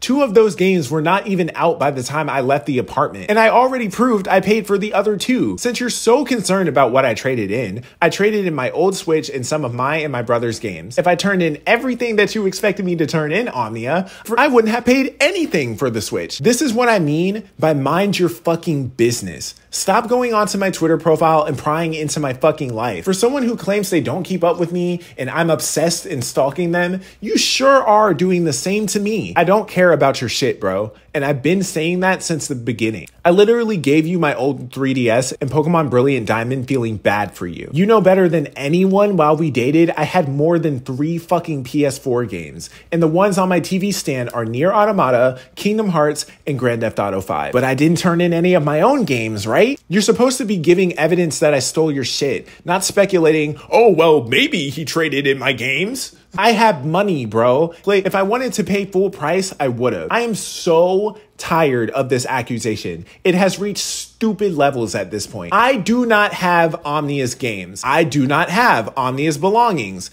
Tough luck, dude. I don't know what to tell you. I can't even post a celebratory picture of my apartment without this idiot thinking I'm stealing from them. Just because I am able to afford the things that I want does not mean that any of my purchases have anything to do with you. You wish I needed your shit. I don't. Again, to him, it's a more likely option that I'm framing him for protective order violations during arguably some of the most traumatic moments of my recent life. And considering I proved he took my iPhone, that was $646 alone. With my consoles and games, that's $1,308. Let's not even start on the iPad or the Apple Pencil or the speaker or the Apple Pencil case or the iPad case or the wireless charger or the Roomba or, you know what? I think you get the point. But you know, I think some people fail to realize that the things I bought far before I ever met Kai weren't the only things that were stolen. In fact, Kai seems to not understand the law of gift giving and what it means when someone gives a gift. As in, when you give a gift, the ownership of that item is then transferred over to the person you gave said gift to. You would think that that was common sense, but apparently it isn't to Kai. Here's a screenshot from a thread Kai created back on December 10th, 2021, speaking to just that. He says, all the clothing they said I quote-unquote stole from them, all of it is clothing that I paid for. They're mad now that I didn't allow them to keep all the things I gave them. Even those glasses they're wearing now are items that I arranged and also put in my money for. The shoes and caps I got for you, all those games I bought, those are mine now. I respected the wishes of the protective order, regardless of how bogus it is, and the police have informed me to continue respecting the order and let them be. If they wanted to keep all my things, they should have thought about that before making a false accusation. These tweets aged like wine. False accusation, he said. Laughable. The Kai in these screenshots must be so disappointed in the Kai of today, pleading guilty or whatever. Ugh. But do y'all want to hear a funny little anecdote? I showed these screenshots to my victim's protective aide at the very beginning of this case when Kai first started his Twitter tirades, and she looked at me in disbelief. Just pure shock in her eyes. Nothing in her head but just wonder and confusion. So I asked her what was wrong because she was having just the hardest time getting a word out. And after finally mustering up her words, she stared at me blankly and said, "He just confessed to theft." And I just thought that was really funny. She was shocked that he would ever even say some shit like this publicly. And you know why? It's because she knows the law, baby. And I'm gonna read it to you. I'll link this article below in case you suddenly feel compelled to get into the nitty-gritty of the law of gifts and gift giving. But the article says, a gift is a voluntary, irrevocable transfer of property from one person to another without consideration. The giver of the gift is the donor, while the receiver is the donee. In addition to being irrevocable, there are 3 additional elements that a gift must meet in order to be valid. 1, the donor must intend to make a present gift of the property. 2, the donor must actually deliver the property to the donee. 3, the donee must accept the gift. It's crazy because, like, let's use my fucking prescription glasses for example, right? Kai didn't buy those for me. He said he quote unquote put in his money for. Essentially, he paid for half of it out of at least what I thought was the kindness of his heart. I need those glasses. They only work for my eyes. So Kai pitched in to help me buy it, which, by the way, for the record, I never asked him to do. He extended that offer unconditionally, and I accepted the offer. I almost regret it now though, considering how transactional the nigga is. Or let's forget the glasses that are only meant to be used for my specific eyesight. Let's take the shoes, clothes, and caps he mentioned. Have y'all ever seen a photo of Kai and me together, sitting or standing or just side by side? The guy is huge. He has at least a full head on me at all times. He stands at about 6 feet and I'm pushing 5'2" or 5'3" max. What shoes are you buying that aren't meant for my size 7 in women's ass feet? What clothes are you buying that aren't meant for my shorter arms or legs? Besides, Kai literally says, and I quote, "The shoes and caps I got for you," indicating the intent to make a present gift of the property, which is condition 1 of gifts. Delivering these shoes to me, letting me wear them, and saying these are for you, I bought them for you, makes it a gift. He really has the audacity to say they're mad now that I didn't allow them to keep all the things I gave them. As if that's not inherently theft. A gift is irrevocable, dude. That means after you gave them to me, they are now legally mine. There's no clearer way to spell it out. Congrats on confessing to felony theft though, I guess. Imagine saying, I didn't allow them to keep the things I bought for them to have after we broke up. Like, dude, you are a pussy ass bitch. Bro, you went on this entire stupid ass rant about gift giving as if you didn't literally steal my mail, steal my shirts I had shipped to the apartment, and keep every gift you gave me. Who is really transactional? I don't have your glasses, bitch. I never took them. Why are you complaining? And I know you're not sitting here talking about what clothes did I take that you fit, as if you don't wear t-shirts and shirts 2 times your size. Come on, Hana, I know you better than that. You obviously know all of this, so why did you even say any of this? And since you're so curious about where the shoes are, I gave them to my mom. I'm not trying to wear your fucking shoes, man. You want me to care about that shit so bad. I just don't. And I already did an entire section in my own video about how your gifts are transactional too. Like, literally get off your soapbox. If you're not going to give me my shit back, you don't need yours. Jesus Christ, man, just buy some more. The shoes were $80. You shouldn't need to ask your audience to buy you some shoes, dog. You're not that broke. I'm so glad I'm not dating this person anymore. This video is a fucking roller coaster. Omnia ends the video off going on this stupid temper tantrum about commentary YouTubers interacting with me. Were there encouraging me to complete it. Kai Weiss is a dangerous man. This is not some poor, innocent, uwu guy who is majorly misunderstood and has been smeared by me, Sen. This is not some silly, goofy drama where you watch every single video my abuser makes and comments first on Jar. Kai's charges weren't dismissed because I talked too much about it on twitter.com Lio Convoy. Maybe stop parroting everything Lio tells you and get a mind of your own, hopeless peaches. Maybe don't ask for a convicted abuser's side in their public stream, Harley TBS. Same for you, Sister Zio. Every single one of you creators publicly associating with him, getting into his streams, asking for his Discord, getting in calls with him, doing the absolute most. Where was this same energy for me? Why didn't any of y'all ask for my side? Why didn't any of y'all extend a hand towards me when the going got tough? You all want to champion yourselves as people who condemn abusers, but your behavior publicly and privately indicates nothing of the sort. As a matter of fact, your behavior demonstrates nothing but the fact that you condone abusers. This is the same guy who assaulted me in my own home, called it a false accusation for the entire duration of our court case, then ended up pleading guilty to it to avoid trial. Lied about whether he actually pled guilty or took an Alfred plea, lied about how his charge will be expunged from his record, lied about violating my protective order 4 times, lied about stealing from me and preventing me from calling 911, and literally every other thing I alleged he did. And it's not like it wasn't abundantly obvious from the beginning. It's not like I didn't tell every single one of you exactly what he did to me, told the truth from the very beginning, remained consistent from the very start, was transparent about my intentions since December of 2021. I never lied. He is vile. He's vile. And you know what? Since you all are so confident about publicly associating with the guy, I hope you feel really fucking proud of yourselves for falling victim to a narcissistic smear campaign and simply listening to the loudest person in the room instead of waiting for the victim of his crimes to say anything tangible or produce anything to substantiate their claims. I'm unsure if it's because you're impatient or just hate me, but either way, a special and colossal fuck you goes out to all y'all. And before you run to Twitter, don't hit my DMs with an apology. Save it. Maybe use that time you would have spent saying sorry to me privately on how you're gonna explain this to the rest of your audience members now that this has been made public. Anyways, y'all be easy. Bye. I don't like any of these niggas at worst, and I've only talked to some of them at best. Which is it, Omnia? Were there good moments? Are you not trying to ruin my life? Am I a danger or am I not a danger? I love how you tried to replicate the same rant that I did on you in my last video that you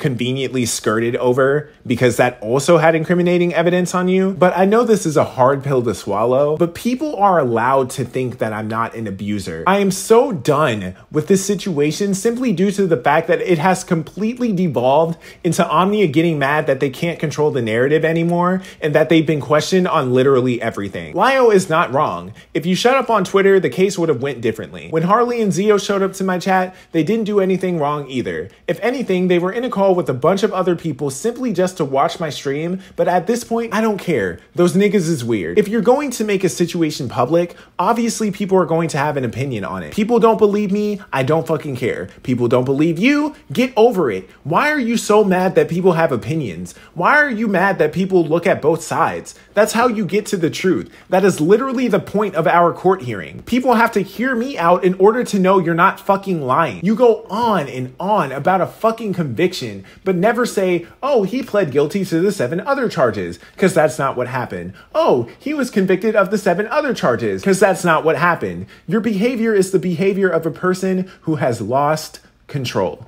And for someone who says that they're so satisfied with this outcome, all of your actions after the fact have been completely the opposite. And to the content creators watching my videos and then turning around and being like, oh, but we weren't nice to Kai, it takes nothing to ignore me. I'm looking at you, Malice. If you watch my videos, who gives a fuck? If you talk to me, who gives a fuck? Why is Omnia the end-all be-all of who defines my character like I don't have plenty of friends and acquaintances outside of them? I mean, really? You don't like any of these niggas as is, so why do you care about what they're doing as if being acquainted with fucking Omnia of all people is something that should be valued? Like, oh, boo-hoo, Omnia doesn't like me. Oh God, how will I go on? What is your goal, to cancel them? And another thing, why are you talking to these people like you're their mother? Who talks to a bunch of strangers online and tells them, don't apologize to me, think about how you're going to explain this to your audience? Like you're entitled to an apology or public statement at all. You talk about a narcissistic smear campaign, but only a narcissist would think that they're important enough for someone to give them an apology before they even received it. Literally get over yourself. This whole victim mentality has boosted your ego so fucking much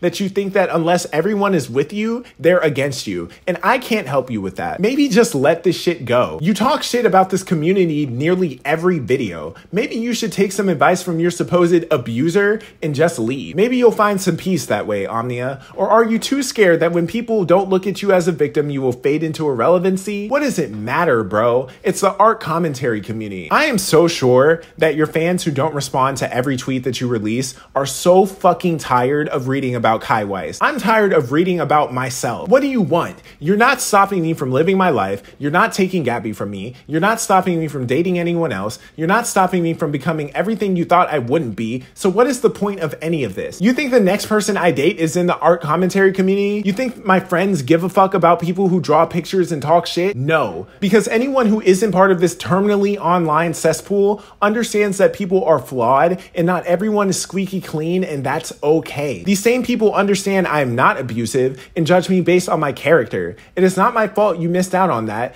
and if you didn't, you shouldn't be bothered by what I or any other content creator is doing in regards to me, but stay miserable. You tried stopping me from getting a job. I have one. This charge stopped me from getting an apartment, but I still got one. Tough shit, Omnia. I am the only ex you had that you couldn't control. Sorry my life didn't go in the direction you hoped it would. Sorry that even despite coming out about me, your lies and individual behaviors fucked you. I promised myself that no matter what you threw at me, I would overcome it, and that is exactly what I did, and now I am even better for it. I already lost my mom and got vilified by the community. Nothing you niggas can say can be any worse than that. So I'm going back to being happy, and I wish you nothing but help and healing, because subscribers, internet likes, and validation is not going to heal the void that you have inside of you. Instead of focusing so much on how your abuse changed you, maybe start putting that energy into something productive and get some business. And maybe one day you'll think to delete the 5 videos you have of me plastered on your channel, because every time you scroll down your videos, there I am. Good luck with that. And good luck to the next sucker who chooses this fool to be their partner. And I'll be back sometime later to talk about something stupid. And P.S. if you want people to take your video series seriously,